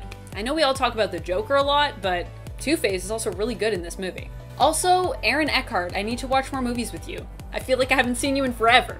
How are you? Are you good? What are you up to? Actually, I did check Aaron Eckhart's IMDb when I was writing this, because I was like, what? How have I not seen this person in so long? And he is still working quite a bit, so I just need to go back and watch some things with Aaron Eckhart in it. There you go. Number 10. Alchemax. Alchemax is the villainous corporation that exists in the alternate future of 2099, Earth 928. It is where Miguel O'Hara once worked and came up with the procedure that would ultimately grant him his powers. He was a brilliant geneticist that worked for Alchemax, but didn't like that he was being pressured to rush along his research and begin trials that he believed were unethical. When Miguel tried to leave Alchemax after a test subject died from the procedure, the CEO, Tyler Stone, attempted to prevent him from leaving by getting him addicted to a drug only Alchemax produced, called Rapture, which is also apparently a highly addictive substance, so not so great for Miguel. Fortunately, Miguel would end up curing himself, getting spider-like powers, and end up escaping Alchemax, at least for the time being. Alchemax and Stone, however, weren't willing to let him escape so easily, and they would continue to pursue him. It's possible Alchemax could end up being the main big bad of it all in Across the Spider-Verse Part 1, and maybe Part 2, and however many other parts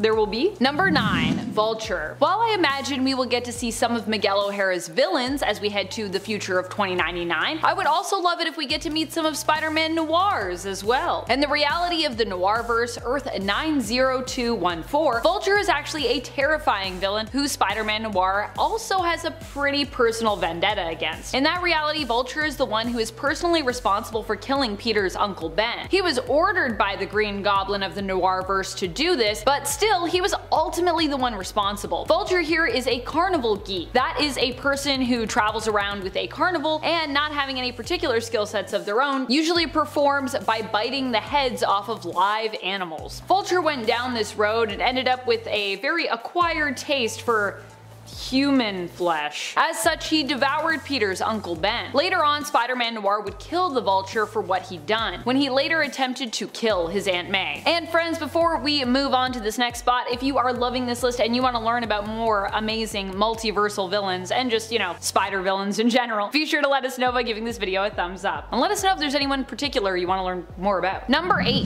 The Lizard. The Lizard of Earth 65 is the version we are talking about here. On Earth 65, the same reality that Spider-Gwen hails from in the comics, Lizard is actually none other than Peter Parker. Peter Parker is best friends with Gwen Stacy, and after she becomes the spider-like superpowered hero in this reality, in his place, he wants nothing more than to be like her. He does not know, of course, that this hero, his hero, is actually his friend Gwen. Done with being bullied and having to have Gwen stick up for him as well, he creates a serum which he uses on himself. It gives him power, but it also turns him into the monster and villain known as Lizard, as his reptile self takes over. The Lizard ends up dying when he comes up against Spider-Gwen, and is only then revealed to be Peter Parker, Gwen's best friend. He dies in her arms. It's all pretty tragic. We saw an allusion to this part of Gwen and Peter's stories from Earth 65 in Gwen's origin flashback in Into the Spider-Verse. But what if Peter didn't die? What if he's still alive and he somehow returns? That would be intense for Gwen to deal with. Perhaps he's an alternate of this alternate who is still alive, or perhaps, like I said, the Lizard didn't really die in Gwen's universe. There are multiple approaches you could take here. I personally would love to see him come back because I just would love to see their dynamic. Number 7. Ultimatum. Ultimatum is actually an alternate and evil version of Miles Morales in the comics, who hails from the main continuity of Earth 616. You see, in the comics, Miles is actually not from the main continuity, not originally, but instead from an alternate universe, the universe of Earth 1610, known as the Ultimate Universe, because that was the line of comics that it was a part of. The Ultimates themselves were actually a superhero team akin to Earth 616's Avengers. On Earth 616, Miles Morales was a criminal who ended up traveling for a time to Earth 1610. When he returned home to Earth 616, he learned that Miles Morales of 1610 was also residing there. Resentful of the other Miles Morales, Spider-Man, and wanting him out of his way, he aimed to send Miles and his family back to their home reality of Earth 1610, against their will, obviously. Fortunately, Miles and his uncle, Aaron Davis, aka Prowler, who also wound up resurrected and on Earth 616, foiled the plot of Ultimatum, defeating him. At least, for now. Miles is such a sweetheart in the animated Spider-Verse reality, so I'd really love to see him fight against someone who is very much his opposite. I definitely want to see Miles take on his evil version. Number 6. Peter Parker 2099. In an alternate 2099 future, not the same reality that Miguel is from, Peter Parker actually becomes the CEO of Alchemax, the villainous corporation that Spider-Man 2099 once worked for. In this reality, Peter Parker was still Spider-Man, but allowed the public to believe that the hero was dead. Retired from heroics, he became the CEO of Alchemax, working sort of in secret, because you know, he's supposed to be dead. His plan was to fix his past mistakes and bring back all of those people whom he couldn't save during his time as Spider-Man. This alternate version of Peter also has a prolonged lifespan due to fancy future anti-aging technology, so that's how he's still alive, by the way. He attempts to get Miguel from the alternate 2099 reality, which is I guess really the main 2099 reality, and his own younger self to join him, but both refuse, prompting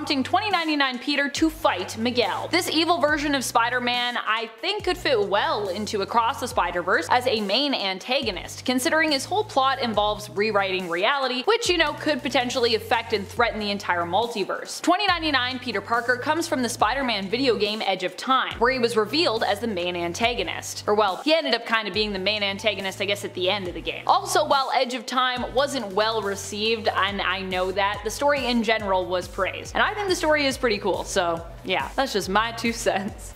At number 5 is the Pyro Nightcrawler Chimera. Imagine a world where Pyro and Nightcrawler's DNA are blended together like a mutant smoothie. Now this flaming hot chimera finds itself in the company of the Legion of the Night, a group of shadowy teleporting amalgamations created by Mr. Sinister. Their latest escapade involves a rather daring ambush at the Sanctum Sanctorium, but hold on, there's a little bit of a twist. After Vox Ignis uses her Scream of Change to instill some morals and values into some of the clones, the reformed members of the Legion found themselves in a clash of ideologies with their steadfastly sinister comrades, and the inevitable showdown followed. A brawl that pitted reformation against loyalty, and well, I'm not gonna spoil the ending, but let's just say things got heated, pun intended.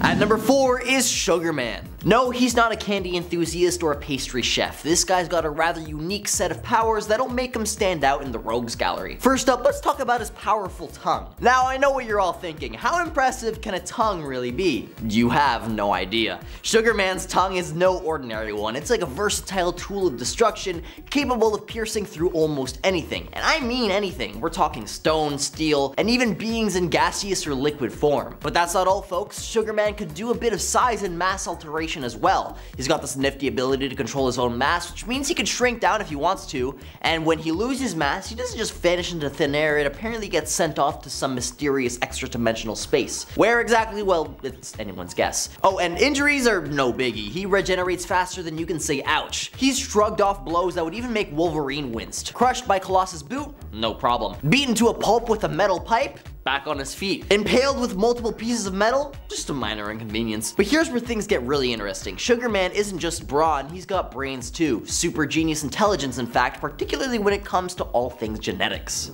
At number 3 is Omega World Apocalypse. In the far alternate future of 3167 AD, civilizations crumble, races vanish, and the survivors, the Atlanteans and humans and the Stark Self, Wakandans, Mystics, and Moldoids, find themselves under the oppressive rule of Apocalypse in a place called Omega World, a sprawling structure where Apocalypse has essentially become the heart, turning what remained of Earth into what's essentially an extension of his body. His horsemen, now acting as sort of antibodies or white blood cells, would cleanse the Omega World of anything which would cause him harm. Long story short, Apocalypse gets himself a fatal knife to the back by Nightcrawler, causing Omega World to crumble. At number 2 is the Sky Whale Brood Queen. Okay, this one is super weird. So somehow on Earth 13371, Charles Xavier becomes an Akanti Sky Whale. I can't even look at it. For those listening, imagine a giant cosmic whale with fleshy skin and a pupilless human face. It's truly a bizarre sight to be seen. But things get even more bizarre as our good old Xavier Sky Whale hybrid gets taken over by none other than the Brood Queen, set out on conquering the Marvel Universe and using Xavier as a vessel to transport her alien brood. Now, despite being telepathically controlled by the Brood Queen, Xavier's mental fortitude allowed him to keep most of his powers a secret from her. After teleporting to Earth 616, the Brood Queen was exterminated by the Extreme X-Men. Once freed, Char Whales Xavier, I like that one, Char Whales, no, asks Dazzler to end his life as he knew that in this form he was weak and could be dangerous if controlled by a more powerful mind. Get dunked on, Brood Queen.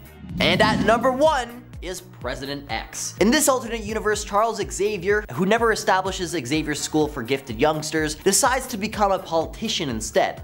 And yup, that's all it takes for Xavier to become the evil polar opposite counterpart to his 616 version, becoming completely wrathful, cruel, and a sadistically megalomaniacal tyrant desiring nothing but total control over everyone around him. Cause remember y'all, absolute power corrupts absolutely. Though he's never revealed to be a mutant himself, it's speculated that Xavier's telekinetic abilities aided him in tracking down mutants across the nation. A stark contrast to his Earth 616 counterpart, this Xavier exhibited an authoritarian and cruel rule, causing protests notably from billionaire Anthony Stark. The catalyst for change arrived as Stark formed the Avengers specifically to counter Xavier's regime. Unfortunately, Xavier's response proved devastating as a missile targeted the Avengers' Quinjet, obliterating its occupants. This tragic loss included iconic figures like Iron Man, Captain America, Thor, and other— Wait, Thor?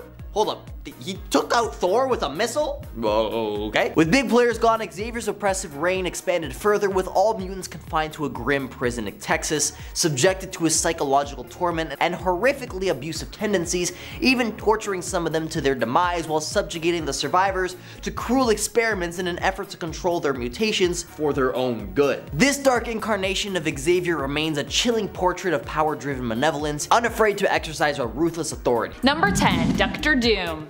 I love Dr. Doom, he just looks so cute, but of course this is still a Dr. Doom alternate, so I imagine they're still quite menacing. Dr. Doom is just what he sounds like, an anthropomorphic duck who also happens to have a similar appearance and attitude to Dr. Doom of Earth 616. He makes an appearance as an adversary in the first issue of Peter Porker, the Spectacular Spider-Ham. Being a cartoon version of Dr. Doom, aka Victor Von Doom, Dr. Doom also hails from the reality of Spider-Ham's Earth 8311. We also learn in his first appearance that against his own will or his own interests, Dr. Doom happens to be a well-liked rock star, becoming famous against his wishes. He was trying to create his own rock group and make money off of them, but instead he ended up in the limelight despite his protests. Number 9. Killer Kravinoffs. The Killer Kravinoffs are the grandchildren of Kraven the Hunter from the dystopian post-apocalyptic reality of Old Man Logan and Old Man Hawkeye, Earth 807128. With Kraven no longer around to hunt, in his place are his grandchildren. There are 3 of them, but only one ends up actually getting a name. Sadly, their existence in the comics is short-lived for how cool they look and should be as descendants of Kraven. They only appear in one issue of Old Man Hawkeye, showing up in issue number 4. They run into Marshall Bullseye there and actually end up getting killed by him. And friends, before we move on to the next spot, if you are loving this list and you want to learn about even more alternate villains, there are so many alternate Spider-Man villains I could tell you about, so be sure to hit that like button. Number 8. Karn. Karn ends up becoming the Great Weaver, an ally to the Spider Totems in the end.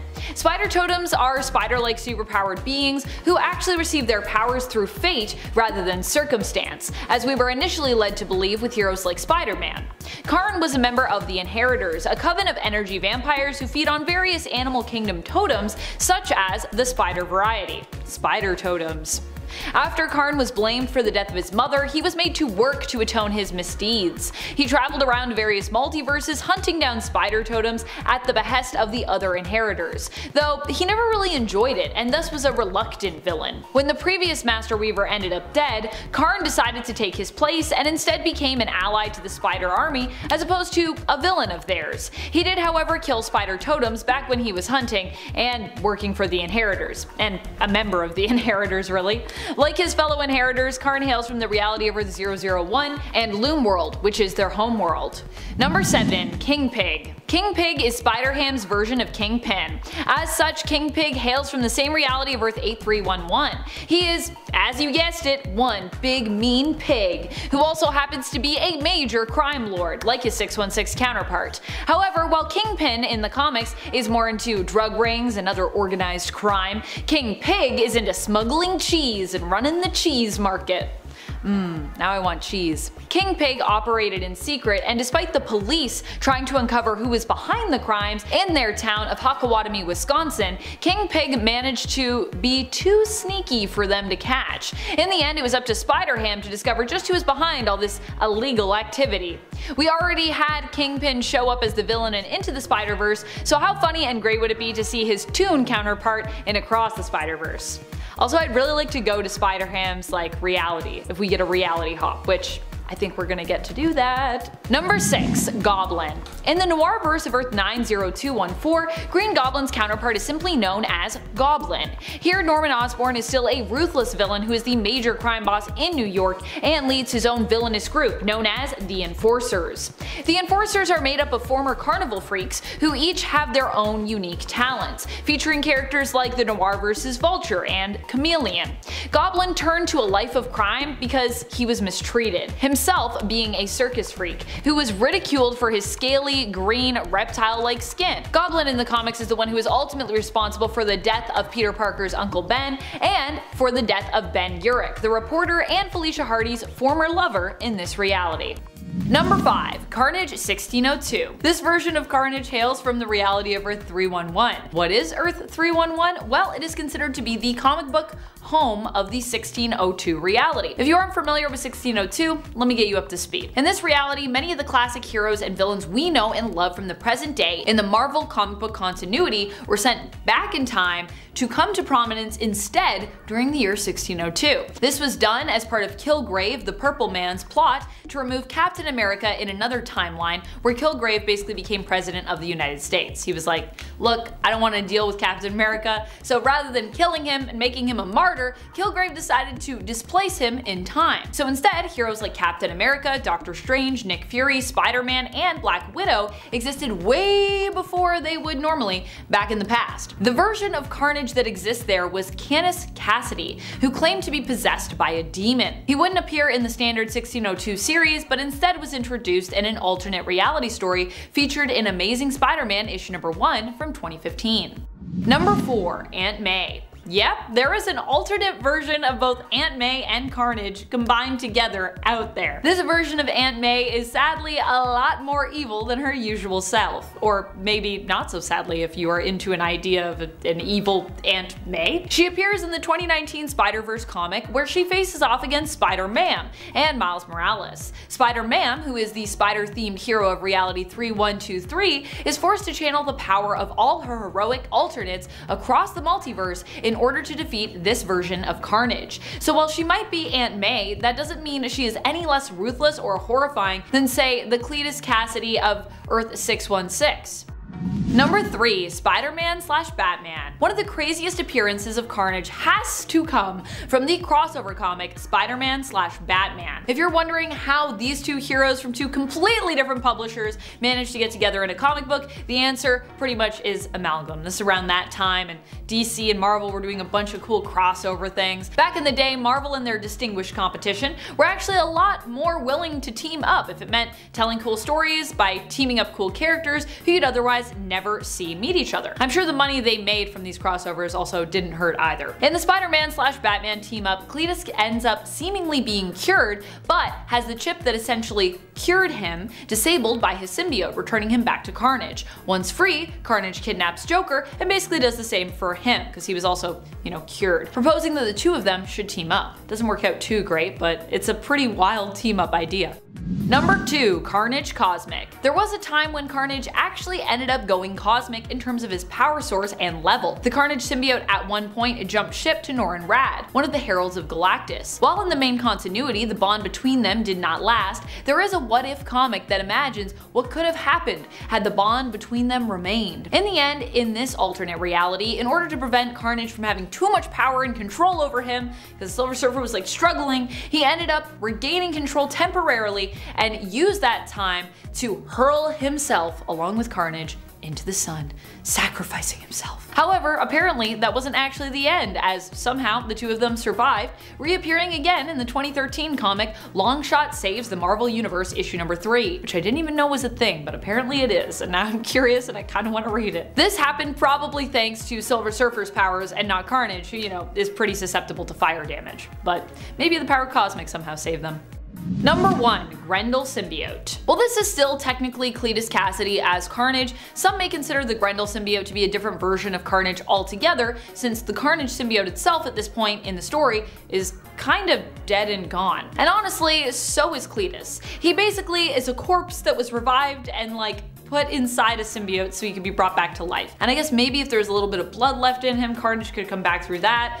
I don't know. He still has consciousness and everything, but I'm not sure if we'd quite call him alive here, and I'm not sure if we'd quite call this, you know, original Carnage. Definitely it's a different version. This version of Carnage is probably one of the most horrifying when you consider its purpose. The Grendel symbiote takes the place of Carnage and is used by Cletus to hunt down all the codices on Earth, which exist inside former hosts of symbiote spines. Acquiring the codices bolsters his own power, with the main goal being to wake up Null, god of the symbiotes, one of the biggest bads around, which is supposed to happen once all the codices have been gathered and combined. Number 10. Essex. This version of Mr. Sinister hails from the Age of Apocalypse reality of Earth 295. AOA, or Age of Apocalypse, was a continuity in reality that was born out of Legion, the son of Charles Xavier, traveling back in time and attempting to eliminate Charles's rival, Magneto. However, Legion instead missed his target, and Charles ended up being the one eliminated instead of Magneto.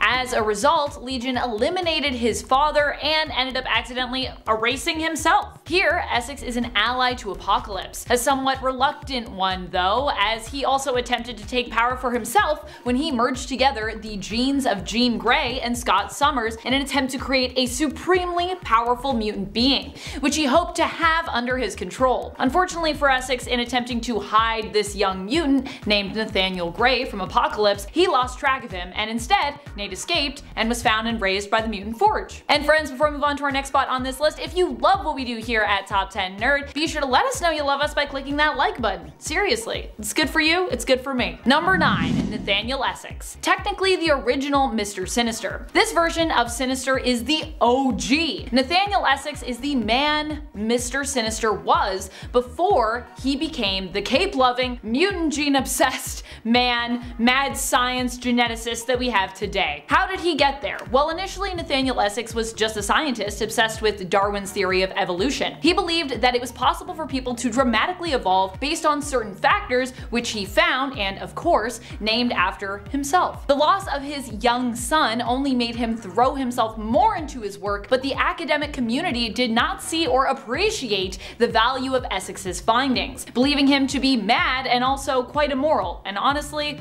I can see why they felt that way based on his research. They kicked him out of academia as a result of him not letting up on his beliefs surrounding evolution. He would later run into Apocalypse and decide to become a reluctant ally to the mutant, whose very existence proved his theories were true.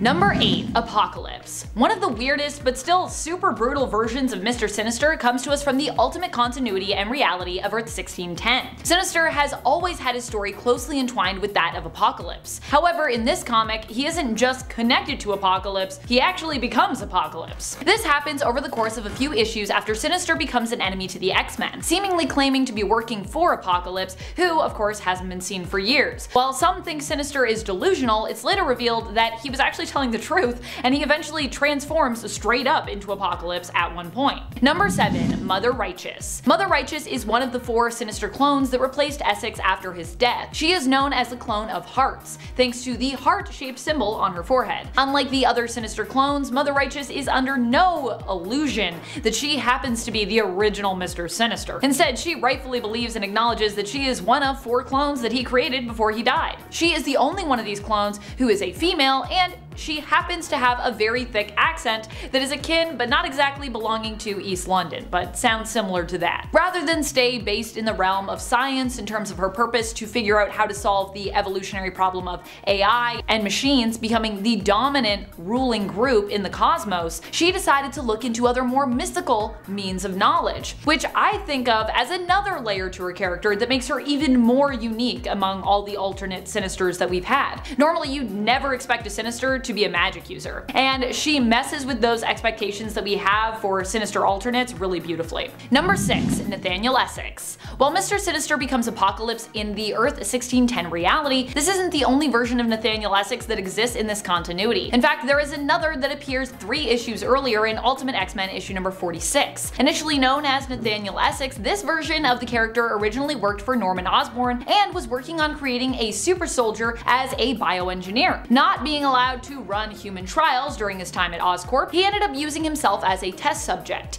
Now, he did succeed in acquiring superpowers, but seemingly at the cost of his sanity, believing that a being known as Lord Apocalypse was attempting to reach out and communicate with him, which, as I said before, a lot of people thought he was pretty crazy for that. He does, of course, also end up being reborn as Apocalypse eventually, which I already talked about in my previous point, but we already know about that version. After Apocalypse is defeated by Phoenix, Nathaniel Essex's human body is revealed to still be within Apocalypse's form, meaning that technically we kind of have like 2 versions of Nathaniel, the one that becomes Apocalypse and the one that still remains inside himself and just emerges after. Following the events of Ultimatum, he ends up as a somewhat reformed scientist working for Roxxon Corporation. Number 5. What if Dr. Doom had become a hero? In this reality, Victor had a life that was quite similar to his Earth 616 main continuity counterpart, up until the time that he was in university, and Reed Richards gave him advice on his experiments. In this reality though, Doom decided to actually take Reed's advice and implement it,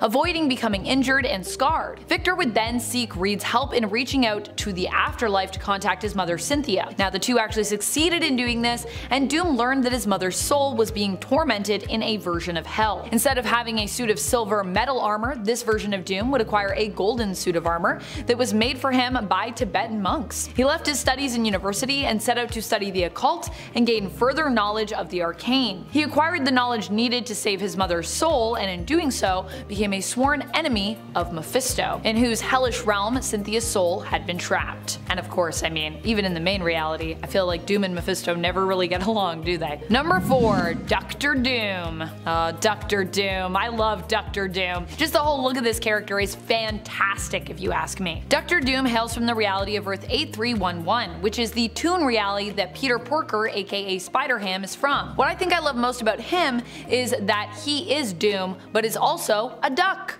I don't know why, but I feel like a character like Donald Duck would, or maybe Scrooge McDuck would, make for a good fit when it comes to what his duck persona could or would be like. Dang, now I want more Marvel and Disney classic crossover content. That would be super cool. This version of Dr. Doom is not only a major villain from his universe, but also at one time successfully became a pop music sensation and star. Fun fact. Number 3. Sorcerer Supreme. For those who are unaware, Dr. Victor Von Doom has always been in the running to become Sorcerer Supreme.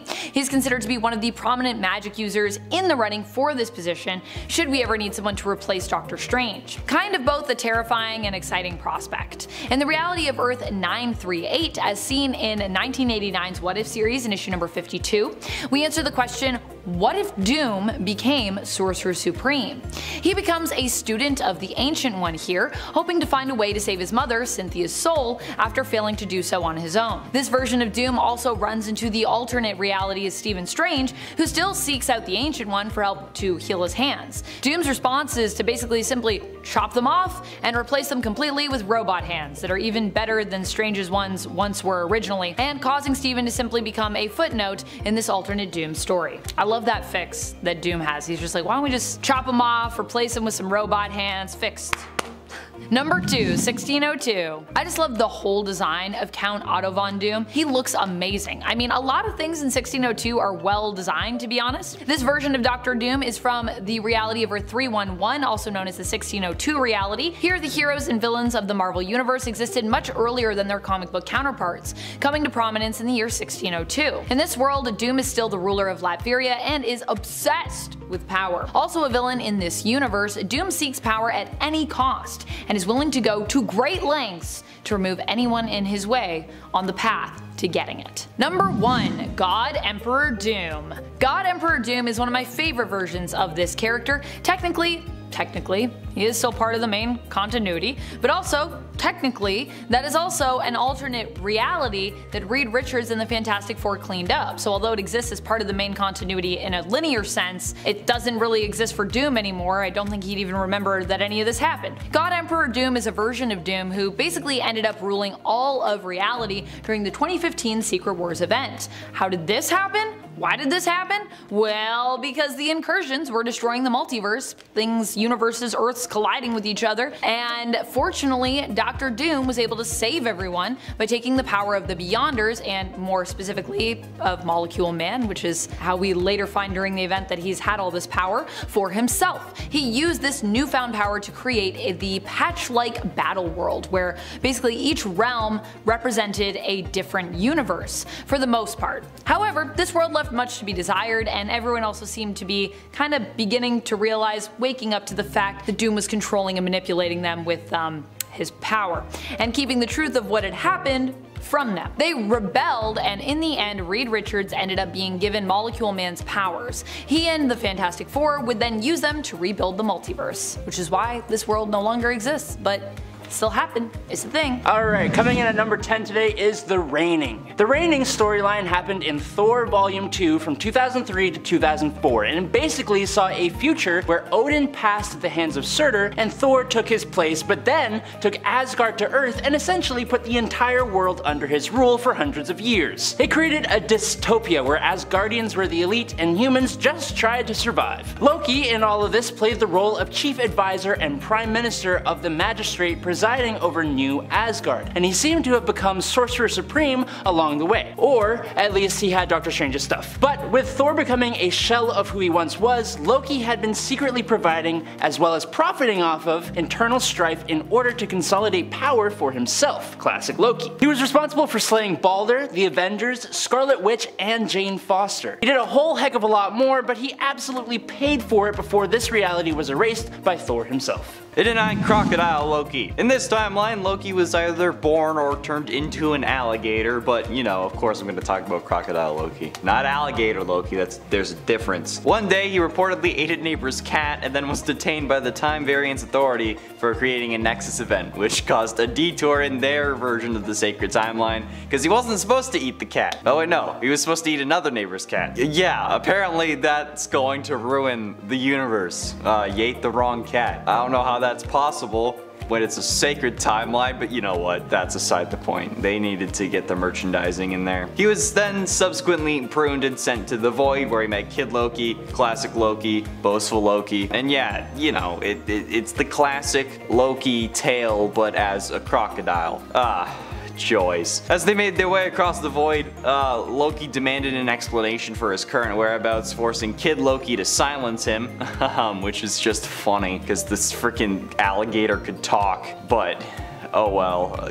Yeah, it's Loki but as an alligator, okay? That's why he's on the list. There's not much more than that. It's just funny. Number 8. Raised by Frost Giants. A perfect what-if tale. It's almost surprising it wasn't done before this point. In What If Thor in 2018, we get the story of what if Thor was raised by Frost Giants instead of Loki being raised by Asgardians. Simple, but brilliant. Laufey, the king of the Frost Giants, defeats Odin in their battle super long ago, and just as Odin took the infant Loki, Laufey takes the kid Thor and raises him as his own. Loki is obviously here too, and like usual, Thor and Loki form a pretty tight bond as adopted brothers. Unfortunately though, due to Thor's strength and skill in battle, not to mention his fondness for summoning the power of lightning, he is praised among the Frost Giants and by Laufey himself, who begins to completely forget Loki, his actual actual true son. Instead, Loki finds the captured Freya in the dungeons and she teaches him how to use magic. Loki eventually busts her out of prison and together they attempt to escape to Midgard. They go to the ruins of Asgard first and attempt to repair the Rainbow Bridge until Thor and Laufey show up. Loki ends the life of his father while Thor unknowingly ends his mother with a blast from his giant ice hammer, Ice Crusher. Thor almost takes out his brother as well, but at the last minute, he lets him go. We don't know what happens next, only that Loki went to Midgard, had kids and a family, and apparently became a hero.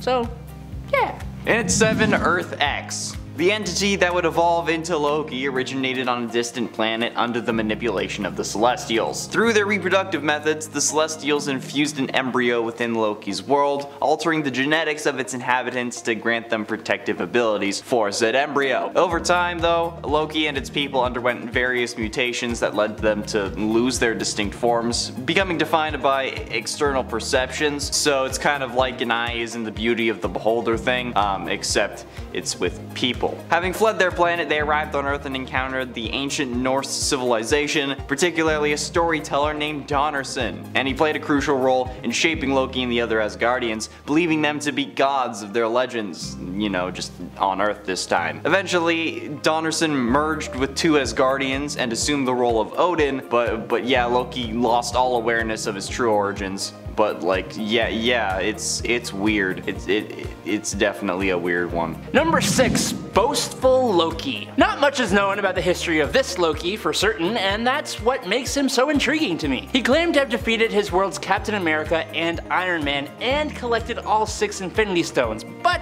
his tales of exploits were not taken seriously even by other versions of himself. He also wields a very strange looking hammer that seems to be made out of a chunk of metal I-beam with a piston rod for a handle. I think that may be the part that has me the most curious of everything about him, to be completely honest. In any case though, he was arrested by the Time Variance Authority and pruned, ending up in the Void at the end of time, and he has teamed up with Classic Kid and Alligator Loki, like we talked about before he betrayed them, making a deal with President Loki. Spoilers, sorry.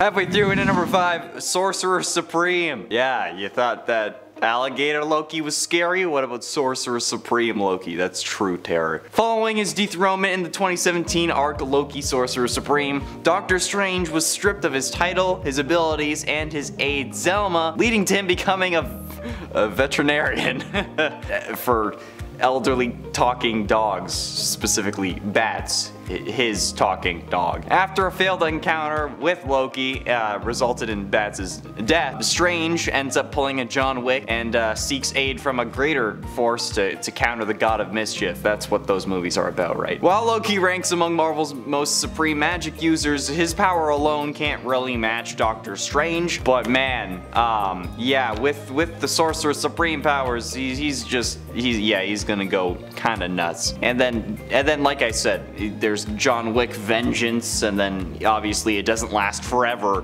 but like, yeah, Loki with Doctor Strange powers, that's going on the list. No way that's not going on the list. Number 4, Avenger Prime. Avengers Forever is a true treat for anyone who loves the multiverse and seeing alternate versions of different Avengers. It's truly a lot of fun. Robbie Reyes, the All-Rider, or he was a Ghost Rider, but he became All-Rider, is pulling together this awesome Avengers team that faces up against the Doom Above All, an army of Mephistos, and Doom's Masters of Evil. The team is super cool, but during a critical battle against multiple versions of Doctor Doom and Mephisto, the multiversal Avengers seem to have no magic users, which is super weird, but then the Avenger Prime comes waltzing out of a portal stating that he is the Prime Avenger because you can't have the Avengers without a Loki to bring them together, and it's Loki as Avenger Prime, and it's super cool. This Loki became king of Asgard and a hero, and then he discovered the other Lokis in the universe were bad guys who always fought the Avengers. So he made sure his Avengers never existed and fought all of Earth's threats himself, which led to the end of life in his universe, including his own. But then he woke up in the God Quarry, where he came into contact with alternate versions of Avengers, creating the multiversal Avengers and an Avengers Tower inside the God Quarry to run the whole thing. That's all I have to say about that. In at 3, DB Cooper. DB Cooper is an alias associated with an unidentified man who commandeered Northwest Orient Airlines Flight 305, a Boeing 727 airplane. In November of 1971, Loki lost a bet to Thor, and as a result, he had to visit Earth in order to pull off a heist. He hijacked the Northwest Orient Airlines Flight 305. In the United States, under the pseudonym of D.B. Cooper, informed Florence Schaffner that he had a bomb and demanded $200,000 in ransom. To comply with the hijackers' demands, the plane landed, exchanged passengers on the plane for the ransom money and backup parachutes, and then they went back up in the air. Loki then collected the ransom money and proceeded to jump out of the airplane with a parachute, only to be transported back to Asgard by Heimdall using the Bifrost Bridge, leaving only a few $20 bills in his wake, which is where the mystery comes from, because if you don't know, D.B. Cooper jumped out of the plane, never to be seen again, but they couldn't find a body or the briefcase, but they found bills in the water somehow. So yeah, if you were wondering, it was Loki, at least in the MCU, although probably here too. We just haven't figured out that they're real yet.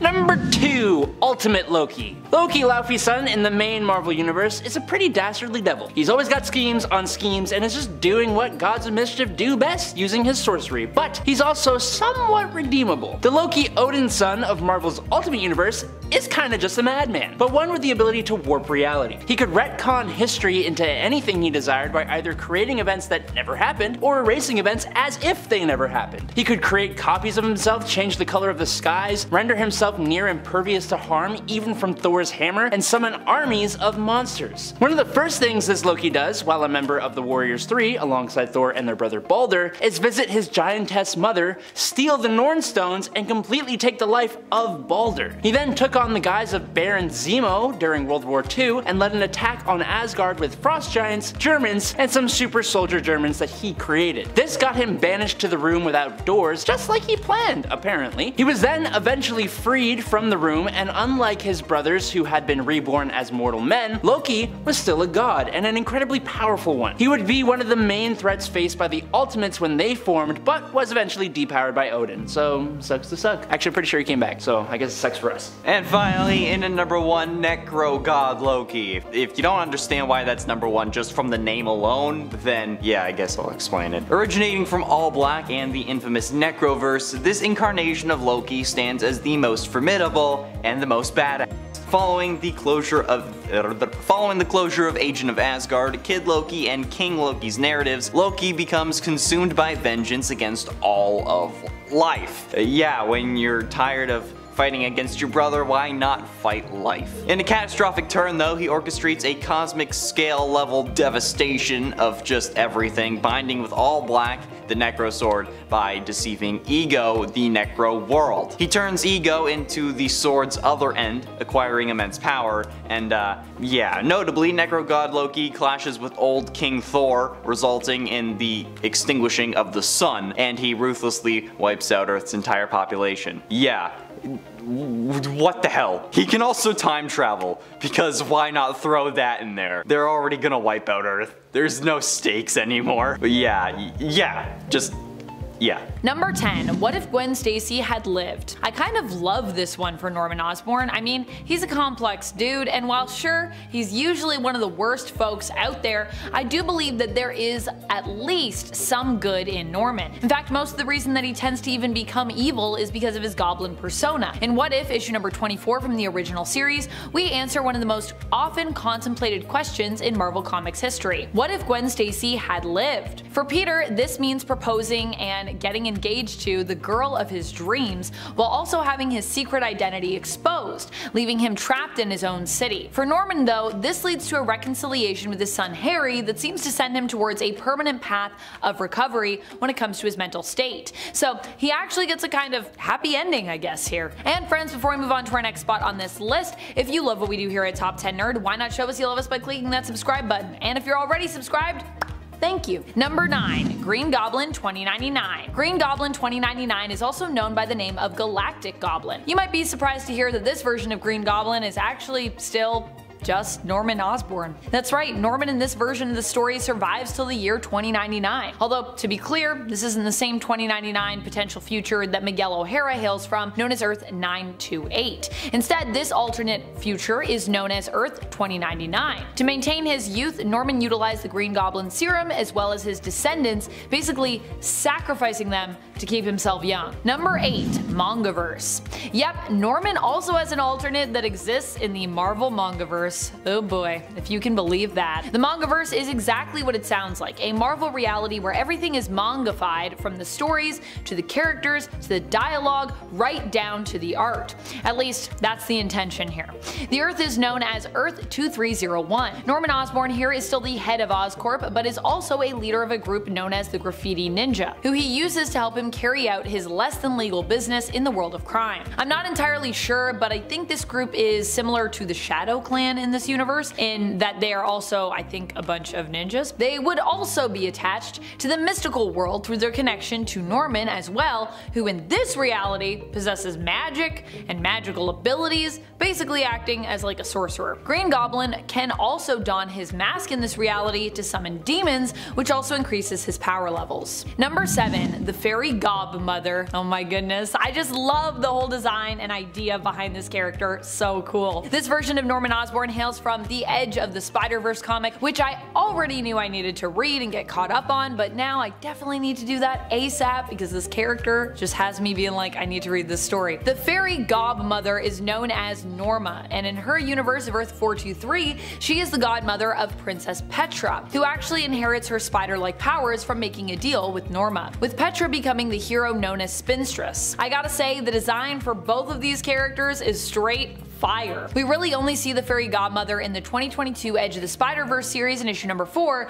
and then once more again in the 2023 Edge of the Spider-Verse in issue number 2. At least, thus far. But I'm hoping we might see more of this character and Princess Petra as time goes on. Number 6. Goblin God. This is the version of Green Goblin who hails from the MC2 reality of Earth 982. For those who are unfamiliar with this Earth, this is an alternate reality where Peter and Mary Jane were actually permitted to grow up, settle down, get married, and stay married, and ended up having a family. It's a legacy-based world where heroes actually age and retire, with time actually moving forward, and their kids and other young heroic proteges taking over. Goblin God in this reality took Peter and MJ's daughter, but did not harm her, and instead ended up cloning her. In a final fight against Spider-Man, Peter lost his leg and Norman presumably lost his life, having been in the crossfire of one of his own pumpkin bombs. His grandson, Normie Osborn, goes on to become the new Green Goblin here, initially starting out as a villain, but quickly becoming sort of an ally and confidant to Spider-Man's daughter, May, who is also known as the hero Spider-Girl, and later as Spider-Woman. Number 5. Orbis Stellaris. Orbis Stellaris is another of Mr. Sinister's clones. This clone actually has some reason to believe they are the original Sinister, considering they actually do look the most like the original Nathaniel Essex. However, even this clone is still not he. Orbis Stellaris is more obsessed with solving the evolutionary problem of AI and machines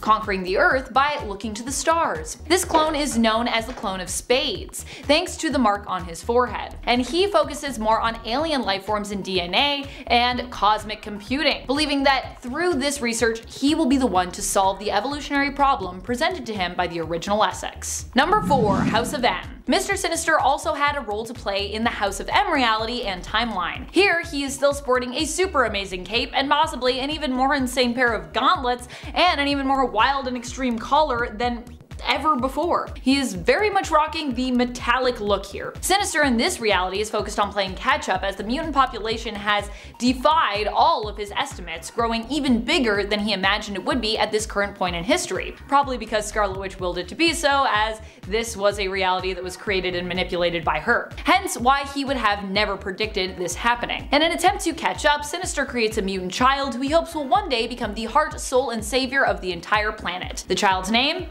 Nathan, of course. Number 3. Dr. Stasis. Dr. Stasis was the first of the 4 clones of Sinister, outside of the clone of Diamonds, aka Mr. Sinister, who this list is based around, that we'd come to know. We always thought Mr. Sinister was Nathaniel Essex, but it turns out even he was a clone. And in fact, there were others out there that were actually made at the same time, each representing a different suit in a deck of cards. Dr. Stasis is known as the clone of clubs, marked by the symbol on his forehead. He is determined to solve the evolutionary problem of AI and machines rising to ultimate power above all other species and groups by using human experimentation. While Mr. Sinister focuses more on mutant DNA, Stasis focuses instead on human DNA. He actually even thinks mutants are like kinda gross. He's like, I'm all about humans, baby. Number 2, Baron Sinister. One of my favorite versions of Sinister, especially in terms of his look, but also in terms of his behavior. I always imagined this Sinister very much with my Sinister voice. It's me, Mr. Sinister.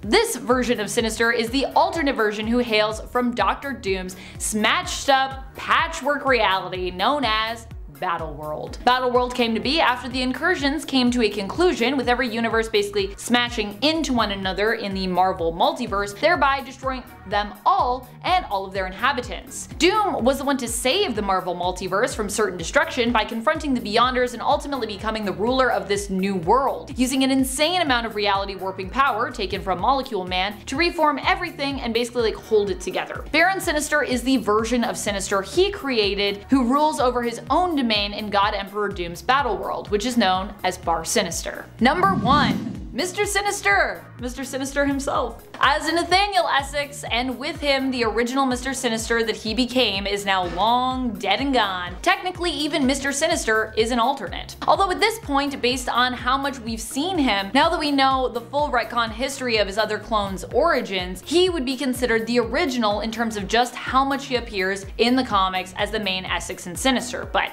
he isn't. However, yeah, that being said, the Mr. Sinister we know from the comics himself could even be a clone, as it's become unclear how many times Sinister has cloned himself, and even he seems to be uncertain at times if he is the original or if he's a clone, and even then, he's technically a clone of another clone, you know what I mean? It's just clones on clones on clones. Number 10, the Spider. The Spider is basically an alternate version of Carnage that combines his character with that of Spider-Man's Peter Parker. He made his first appearance in Exiles issue number 12 in 2002, and hails from the reality of Earth 15. Here, the Spider is not a hero but a villain who was incarcerated for his crimes. Like Cletus, the Spider was also a redhead and also a mass murderer. What is it with redheads being presented as murderers or folks who are prone to extreme darkness in stories? He possessed the same powers as Earth 616's Carnage, but also combined with Spider-Man's powers, making him potentially even more deadly. And friends, before I move on to our next spot on this list, if you love what we do here at Top 10 Nerd, be sure to let us know by clicking that like button. Seriously, it does help us out.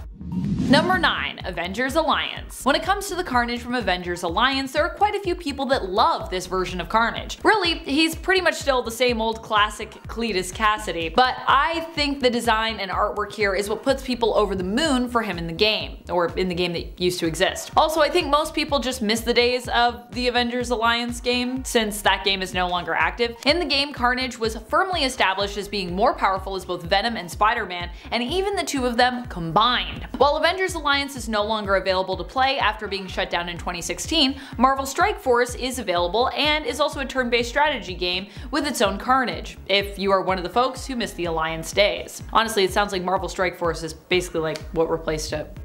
Number 8, Maximum Carnage. Carnage has become so iconic as a character that obviously he doesn't just exist in the comics and the animated series and even in live action. He also has shown up in various video games as well, including the Maximum Carnage video game from way back in the 90s. Yeah, he's been doing video games for a long time. Oh boy, what a time that game was. This side-scrolling adventure had you playing as the various heroes from the comics in an attempt to take down villains Carnage, Shriek, Demogoblin, Doppelganger, and Carrion. The game, like the comic book storyline of the same name, is iconic, beginning with Carnage's escape from prison and with him teaming up with Shriek. They then go on to run into Doppelganger, who they kind of adopt into their group, with Shriek kind of treating Doppelganger like he's their child. Carnage here decides to go on the offensive after his escape from prison, hoping to take his fight in this side-scrolling world straight to Spider-Man and Venom. And that's where you as the player come in, obviously.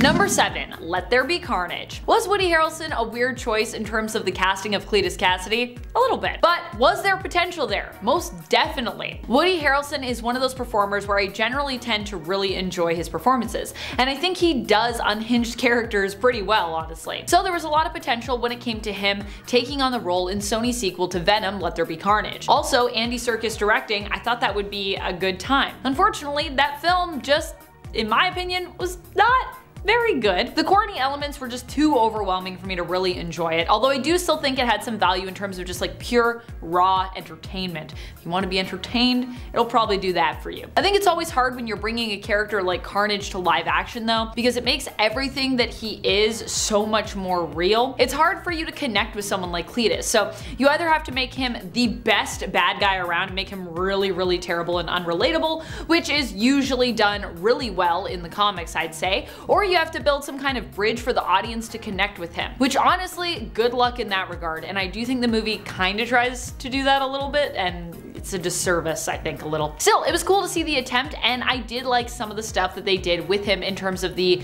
approaches to the fights and, you know, his views of the world. Number 6. Spider Carnage. For a brief time, Ben Reilly was actually Carnage, or a version of Carnage, rather. He became known as Spider Carnage. This happened after the Carnage symbiote had escaped Ravencroft. Ben Reilly actually chose, as Spider-Man, to put himself in the path of Carnage, sacrificing himself to bond with it so that he could protect others from the sadistic symbiote. He was like, I will be the only one, that way no one else will be hurt by it. However, this wouldn't last too long, only a few issues. John Jameson, son of J. Jonah Jameson, would help to free Ben Reilly's Spider-Man by targeting him with microwave radiation. Actually, that would really hurt. I would not want to be microwaved. Still, the idea of Carnage wielding Ben Reilly is pretty cool to me. While Carnage is definitely one of the most evil Spider-Man villains around, he also happens to be one of the most powerful symbiotes as well, with his strength at times rivaling even that of Venom. In fact, I would say most days it's rivaling Venom. Maybe not now, but in the past for sure. Number 5. Patton Parnell. Patton Parnell has to be one of my favorite of the evil alternate Spider-Men out there, and I think he would make a bomb villain in Across the Spider-Verse Part 1, especially if we get some kind of League of Evil Spider-Men. Patton Parnell is the alternate Spider-Man from Earth 51412. Like the Spider, who is on Part 1 of our list, Parnell also has some sociopathic tendencies and enjoys recreational activities like burning ants with a magnifying glass. He ends up becoming a Spider-Man in a more literal sense, becoming a spider-like monstrosity who is also capable of laying eggs, as his Uncle Ted, who also appears to mistreat young Patton, finds out. Rather than Patton Parnell having an origin story of fantasy and heroism, his origin is basically more like a horror story, where Patton ends up as a murderous, monstrous, spider-like villain who develops a taste for human flesh and terrorizes his next-door neighbor and crush, Sarah Jane. Number 4. Tyler Stone. We talked about Alchemax, the villainous future corporation, on the Part 1 to our list, and even an alternate video game reality where Peter ends up as the man behind that corporation, but we have yet to focus on the vice president of Alchemax's R&D department in the main 2099 reality of Earth 928, Tyler Stone. Tyler Stone is not only VP of Research and Development at Alchemax, but also is secretly Miguel O'Hara's biological father. Tyler Stone had an affair with the wife of one of his employees, Conchata, who is Miguel's mother. Miguel doesn't learn until later on that he is the son of Stone, and ends up on the staff of Alchemax, working as a brilliant geneticist for them. When he tries to leave, however, it is Stone who slips him the highly addictive drug only made by Alchemax known as Rapture, to prevent him from leaving. Fortunately, Miguel manages to free himself via experimentation, which also gives him spider-like powers and abilities, becoming Spider-Man 2099. Number 3. Spider Carnage. Similar to the Spider on Part 1 of our list, Spider Carnage is another evil alternate version of Peter Parker, or at least he thinks he's Peter Parker. Spider Carnage came into being following Miles Warren cloning Peter. In this reality, Peter lost his Uncle Ben and later also his Aunt May, which left him completely brokenhearted. His state of mind was only made worse when he was made to believe the version who had escaped Miles, dyeing his hair blonde and taking up the name Ben Reilly, might actually be the true Peter Parker, with Peter potentially being the clone. This revelation filled Peter with hatred for Ben, and would later fuel the bond he had with the Carnage symbiote, who entered his world via an interdimensional portal during a time when Peter fought Ben. His rage and the symbiote turned him into a villain known as Spider Carnage, and his plan was to destroy all realities across the multiverse. This version of Spider Carnage appeared in the 90s animated Spider-Man television series. Number 2. Red Goblin. Red Goblin isn't necessarily an alternate variant considering he is the main reality 616 Norman Osborn, but Superior Spider-Man is also technically Earth 616's Otto Octavius, and I counted him last time without much complaint, so I figured we could Put Red Goblin on this list and it should be fine. Red Goblin is a villain that comes from a period in Marvel Comics where a depowered Norman Osborn ended up getting his hands on the Carnage symbiote and convincing it to bond with him, with both of them bonding over how they enjoyed hurting and tormenting people. Yikes. The Carnage symbiote also helped to cure Norman Osborn of the antidote that was blocking him from using the Goblin Serum to regain his previous power set. So this version comes with both the powers of Carnage and those of Green Goblin. Plus you get the brilliant and twisted minds of Norman and Carnage combined. Who doesn't want Red Goblin? He's such a cool villain. Put him in Across the Spider-Verse! Number 1. Evil Spider-Man Army. With the potential for characters like Patton Parnell, Spider-Carnage, Earth 65's Lizard, Ultimatum, Superior Spider-Man, The Spider, and Peter Parker 2099 to show up, it seems plausible that we could get a whole Evil Spider-Man Army, or Evil Spider Army, in Across the Spider-Verse. I don't know about you, but I'd love to see some Evil Spider-Men team up to take on the heroic Spider-Folks we've come to know and love from the previous film and beyond in the comics. I think that would be super cool. The reality is, in the multiverse, we don't even need an external threat. The threat could simply be Spider-Man himself, considering there are so many great evil possibilities that appear throughout the catalog of Marvel's multiversal realities. At number 10 is Phoenix Force Magneto. In this reality, Magneto merged with the fiery cosmic force, forging a fearsome union. His quest to mold Hope Summers into a Phoenix host underscored his unrelenting will, defying warnings from the Avengers and X-Men alike. Yet this fusion spiraled into chaos, necessitating a coalition from Charles Xavier, the Hulk, and Wolverine to quell the cataclysm. The prospect of a Phoenix Magneto conjures an ominous blend, melding two extremes, the cosmic Phoenix Force and Magneto's unyielding darkness. Unlike others, Magneto swiftly succumbed to the Force's corrupting influence, illuminating his inherent malevolence.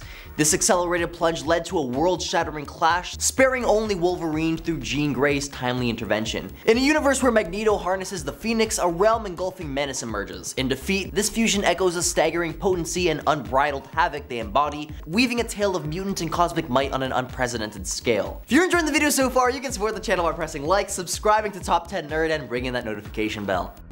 At number 9 is Juggernautical. Juggernaut as a massive boat. Yeah, the multiverse is weird, you guys. Anyways, the Juggernautical, a seafaring behemoth, is unlike any other. See, this colossal ship being was no ordinary vessel. It was the marionette of a mystical book, a navigator of the arcane. But as fate would have it, this enigmatic tomb found its way into the clutches of none other than Admiral Harry Greik, a high-ranking officer of the Royal Navy. A perfect storm brewed as the Juggernautical set its course upon the Exiles, a group tasked with mending the threads of the multiverse, and the Juggernautical even crossed paths with the infamous Blackbeard. Yet, the winds of fortune are ever fickle. In a cinematic clash, Blink emerged as the hero of this otherworldly seafaring saga. With a flicker of teleportation mastery, she wrestled control of the book from the Greich's grasp and in an act of defiance, hurled it into the abysmal depths of the ocean.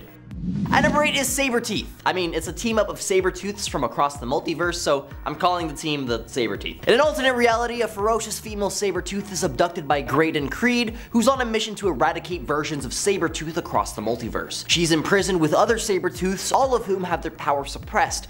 Together they break free, confront Graydon, and after a fierce battle, banish him through a portal. United by their experience, they opt to stay in Earth 616, seizing a spaceship to embark on their own interdimensional adventure.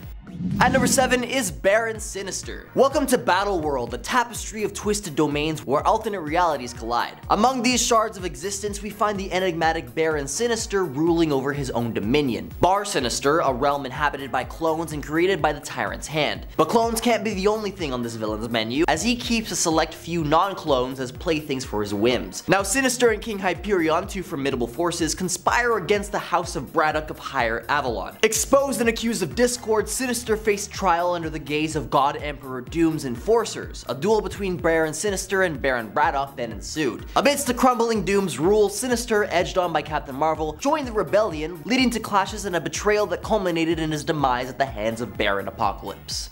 At number 6 is Dark Phoenix Mystique. So this Mystique story is pretty familiar, shadowing the path of her mainstream self up until King Loki decides to give his brother Thor a run for his money with a Harley dose of suffering. During all this, Mystique decides it's time to settle her score with none other than Logan, aka Wolverine. She whips out this Phoenix Blaster, yeah, you heard me right, stealing away the Phoenix Force from him and spreading his body parts across the vast expanse of the multiverse. Her stint as the Dark Phoenix lands her a recruitment offer from the Multiversal Masters of Evil. These folks go on a multi-reality rampage, taking out prehistoric heroes left and right. Cue the showdown as they target Earth 616 prehistory. The prehistoric Avengers then team up with time-traveling counterparts for a 9-day cosmic brawl. But ultimately, Dark Phoenix Mystique faces her reckoning, confronting the forces of creation and meeting her end in the torrent of the first firmament. Number 5. Superior Spider-Man. Superior Spider-Man is a version of Spider-Man who is also Dr. Otto Octavius. Let me explain. Back in the 616 comic book continuity, Otto is basically dying and manages to trick Peter into a body swap scenario. While Peter is trapped inside Otto's failing body and dies, Otto lives on in Peter's body as Spider-Man. Superior Spider-Man to be exact, because you know, this is Otto, so he's like, I'm gonna be the best Spider-Man ever. Peter would eventually return, and Otto would also go back to his usual Doc Ock appearance and his hijinks, but for a time, he was the Spider-Man of the 616 reality. He's done good and bad things before in the comics, and ended up accidentally bringing back the Inheritors after they were defeated the first time in Spider-Verse. Oops. Superior Spider-Man, while known for being a villain, is also like an anti-hero, so we could really see him in either light were he to show up in Across the Spider-Verse Part 1. But yeah, he's been a villain and a hero, so I figured I could still count him as a villain for this list. I just really want Superior Spider-Man. I think a lot of us do. Number 4. Army of Doc Ocks. Why stop at 1? Or I guess 2 Doc Ocks when we could have a whole army of them, right? I mean, there isn't just Doc Ock, Otto Octavius somewhere out there. We also have Olivia Liv, Octavius's version, and we could have Superior Spider-Man as well. There are lots of cool alternates of Otto out in the multiverse that we could meet in Across the Spider-Verse, and Doc Ock is such a powerful and interesting villain that we could have a whole army of them to face. I'm not sure what the motivation would be, or like who would ultimately be the Doc Ock in charge, the like head Doc Ock, maybe Superior, but I'm sure when all those octopi put their minds and I guess their tentacles together, they could come up with some pretty ingenious schemes. Also, I feel like now that I said put their tentacles together, I'm like, ooh, maybe I shouldn't have said that, but I said it. And you know what? Sometimes you gotta be like all tentacles in and then get your mind out of the gutter. Number 3, the Spider. The Spider is one of the worst alternate versions of Spider-Man we've ever met. He is super evil and is basically a version of Peter Parker that is combined with Cletus Cassidy. This alternate version of Peter Parker has red hair and was born a sociopath, because I guess everyone that has red hair is a sociopath. I don't know. I don't understand that connection, but you know, people with red hair, apparently they have no souls. He possesses a dark sense of humor and enjoys causing pain to others. He first showed up in the Exile series and hails from Earth 15. Like Carnage on Earth 616, he revels in hurting others. He possesses a symbiote very similar to Carnage, although it is actually known as the Spider symbiote instead of the Carnage symbiote in this reality. What could be cooler than seeing Miles and the rest of the Spider Army take on an alternate and evil version of Peter Parker? Also, Let There Be Carnage did well at the box office, right? I'm pretty sure it did. So wouldn't it make sense to have some kind of version of Carnage show up here? And this is like both. It's like a Spidey and a Carnage together. Number 2, Morlun. I'm actually a really big fan of Morlun, even though I feel like he's not really everybody's cup of tea. He's my cup of tea. I like the fact that he's a Victorian style energy vampire from an alternate past. Morlun feeds on the energy of spider totems, hunting them down and feeding off of them. He is extremely powerful by himself and is sometimes not even just a one energy vampire kind of deal. So sometimes if you're facing Morlun, it's not just Morlun you're facing. Morlun is proven to be a hard foe to beat, especially because he rarely stays dead for long and usually shows back up to torment Spider-Man and taunt him, often threatening that he will be his end. Morlun is also the guy who ate Spider-Man's eye that one time when he was on the brink of death, plagued by a mysterious ailment. Number 1, the Inheritors. The Inheritors are the rest of Morlun's crew and family. They are a powerful energy vampire clan which hunt down various totems and consume them. Because yeah, there aren't just spider totems out there apparently, there's lots of other totems. Spider totems, by the way, if you're confused by what that means, are basically spider folks from across the multiverse who are destined to end up being connected to the spirit of the spider, either possessing powers related to spiders or some other important connection, which generally gives them purpose in their life. The Inheritors ended up getting control over the Master Weaver, thereby turning him into an enemy of the spider totems, even though that wasn't his intended purpose to begin with. They use the Master Weaver's knowledge and power to travel the multiverse and hunt down spider totems within it. The Inheritors are generally led by Solus or Morlun, and their members have included Verna, Genix, Karn, Bora, Brix, Dora, Deimos, Malos, Mortia, Namura, and Thanos. And I probably said some of those wrong, so sorry about that. Like Morlun, they are also from the alternate reality of Earth 001. And in case you didn't know, the Inheritors were kind of like the main thing when we had Spider-Verse in the comics and then Spider-Geddon. So it would make sense that they would show up at some point in these movies. Please, I would like to see it. Maybe I'm the only one? I don't know. Number 10, Allfather Doom. This is the Doom of 2099 who would become known as Allfather Doom. He made his first full appearance in Doom 2099 issue number 1 after previously appearing in Marvel Comics Presents issue 118 in a preview. Doom's origins are pretty wild in this universe, to be honest. The reality of Earth 928. Initially, he woke up to the year 2099, he was in pain, and he seemed to have no clear recollection of all the years that had passed prior to him waking. He simply knew who he was and what that meant. Seeking out his nation of Latveria, Doom discovered upon returning to the capital that someone else now ruled the nation in his stead, a cyborg known as Tiger Wilde. Initially, Doom failed to best Wilde in combat in his attempt to win back his throne. However, this is Doom we're talking about, and eventually he would concoct a plan that would successfully allow him to reclaim his place as a ruler, reclaiming the love of his people and defeating Wilde for once and for all. And friends, before we move on to our next spot on this list, if you love what we do here at Top 10 Nerd, why not show us you love us by clicking that like button? Just give it a little click.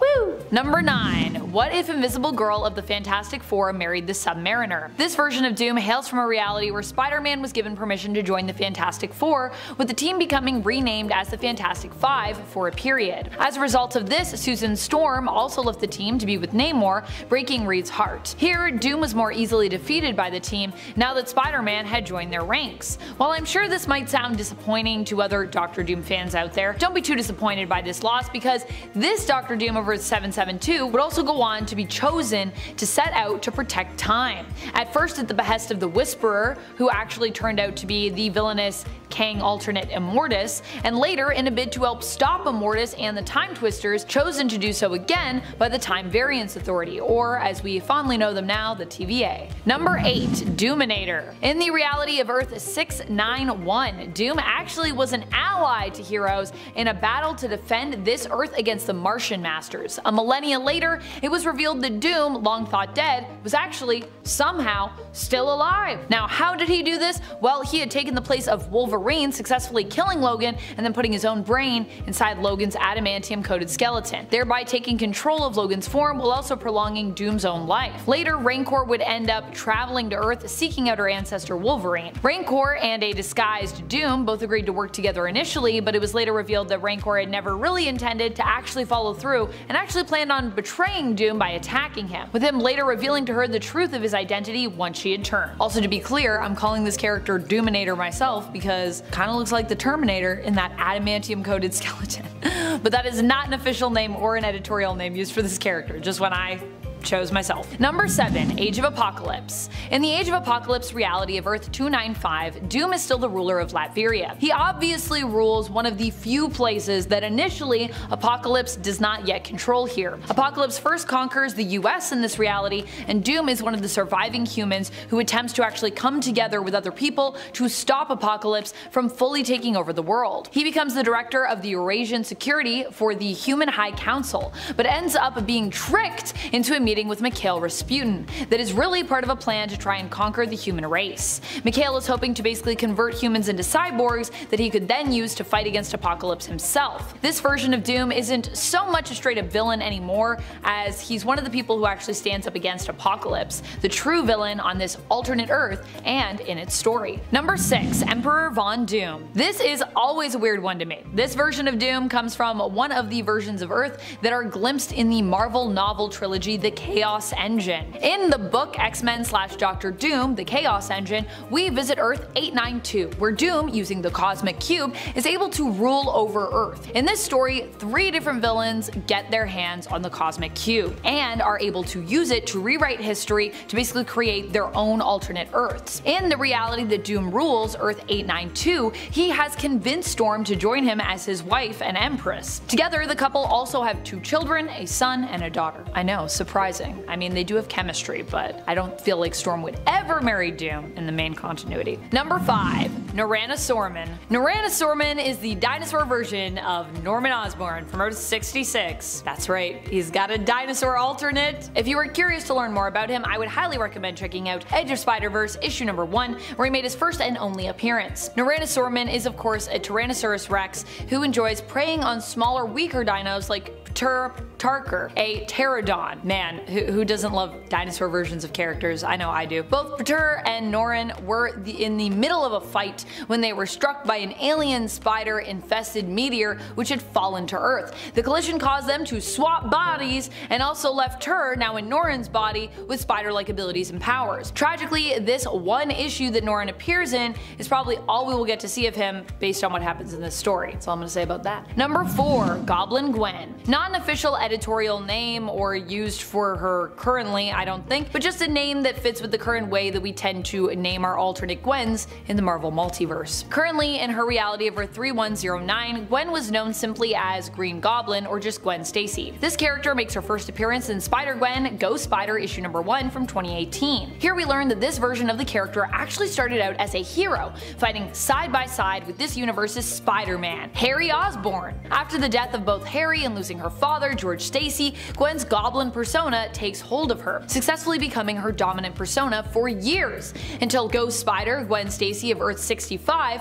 arrived and was able to help Goblin Gwen's friends Mary Jane and Peter Parker track her down so that they could cure her. Number 3. President Ozzy Osbourne. President Osborn hails from the same Earth as everyone's favorite new Spider-Man from across the Spider-Verse, Spider-Punk, and one of my favorite alternate Spider folks for years. In this reality, Norman is known as Ozzy Osbourne, Norman Ozzy Osbourne. In this reality, his company Oscorp created Venom. Spider-Punk defeated him in the midst of a riot using some amps and an electric guitar. He really is the coolest, honestly. Despite the fact that it had seemed that Spider-Punk had pretty permanently, I'll say, defeated Osborn by, well, separating his head from his body, in reality, Norman still lived, but secretly ran the country from behind the scenes, letting everyone else believe he was really gone to help strengthen his position, as his demise had left him a martyr in the eyes of the people. President Osborn would return with a robotic body to fight against not just Spider-Punk, but also his fellow allies, Captain Anarchy, Riot Heart, and Kamala Khan. Number 2. Ultimate Green Goblin. Ultimate Green Goblin hails from the universe of Earth 1610, also known as the Ultimate Universe. Named after the line of comics it appeared in, which itself was named after the Ultimates, this universe's version of the Avengers team, although they also have an Avengers team as well, but that team is kind of more like DC's Suicide Squad in terms of makeup and purpose, so although it's named the Avengers, it's only really in name alone. In this universe, Green Goblin is a lot more physically intimidating, more beast-like or demonic in appearance, with giant muscles, giant arms, and giant feet. Still, this version of Green Goblin is also Norman Osborn, founder and CEO of Oscorp. Norman in this reality surmised that because an Oz formula altered Spider had basically given Spider-Man his abilities and powers, that he himself could use the same formula mixed with his own DNA to become a superior version of himself. However, clearly this backfired, instead transforming Norman into a big green monster. Maybe because inside he is a big green monster, who knows. Number 1. Raimiverse.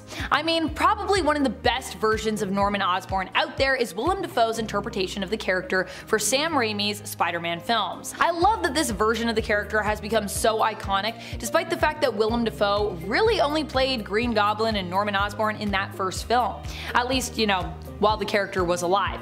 After that, it is just the ghost of Norman who basically haunts his son Harry, demanding that he avenge him. I think I love the fact that mainly this Norman is only featured in the first film, and yet his presence just lingers throughout really this entire franchise, really based mainly on his performance just in that first film alone. Willem Dafoe just also feels like a perfect cast for that role, and clearly understood the depth to this character, cementing him as a villain that feels surprisingly real for a guy that dresses up as a goblin like it's Halloween and flies around on a glider throwing little explosive pumpkins down at his enemies. I mean, that all sounds pretty ridiculous, and yet Willem Dafoe has convinced me it's serious business in those movies. Serious business, but also sometimes silly. You can be both.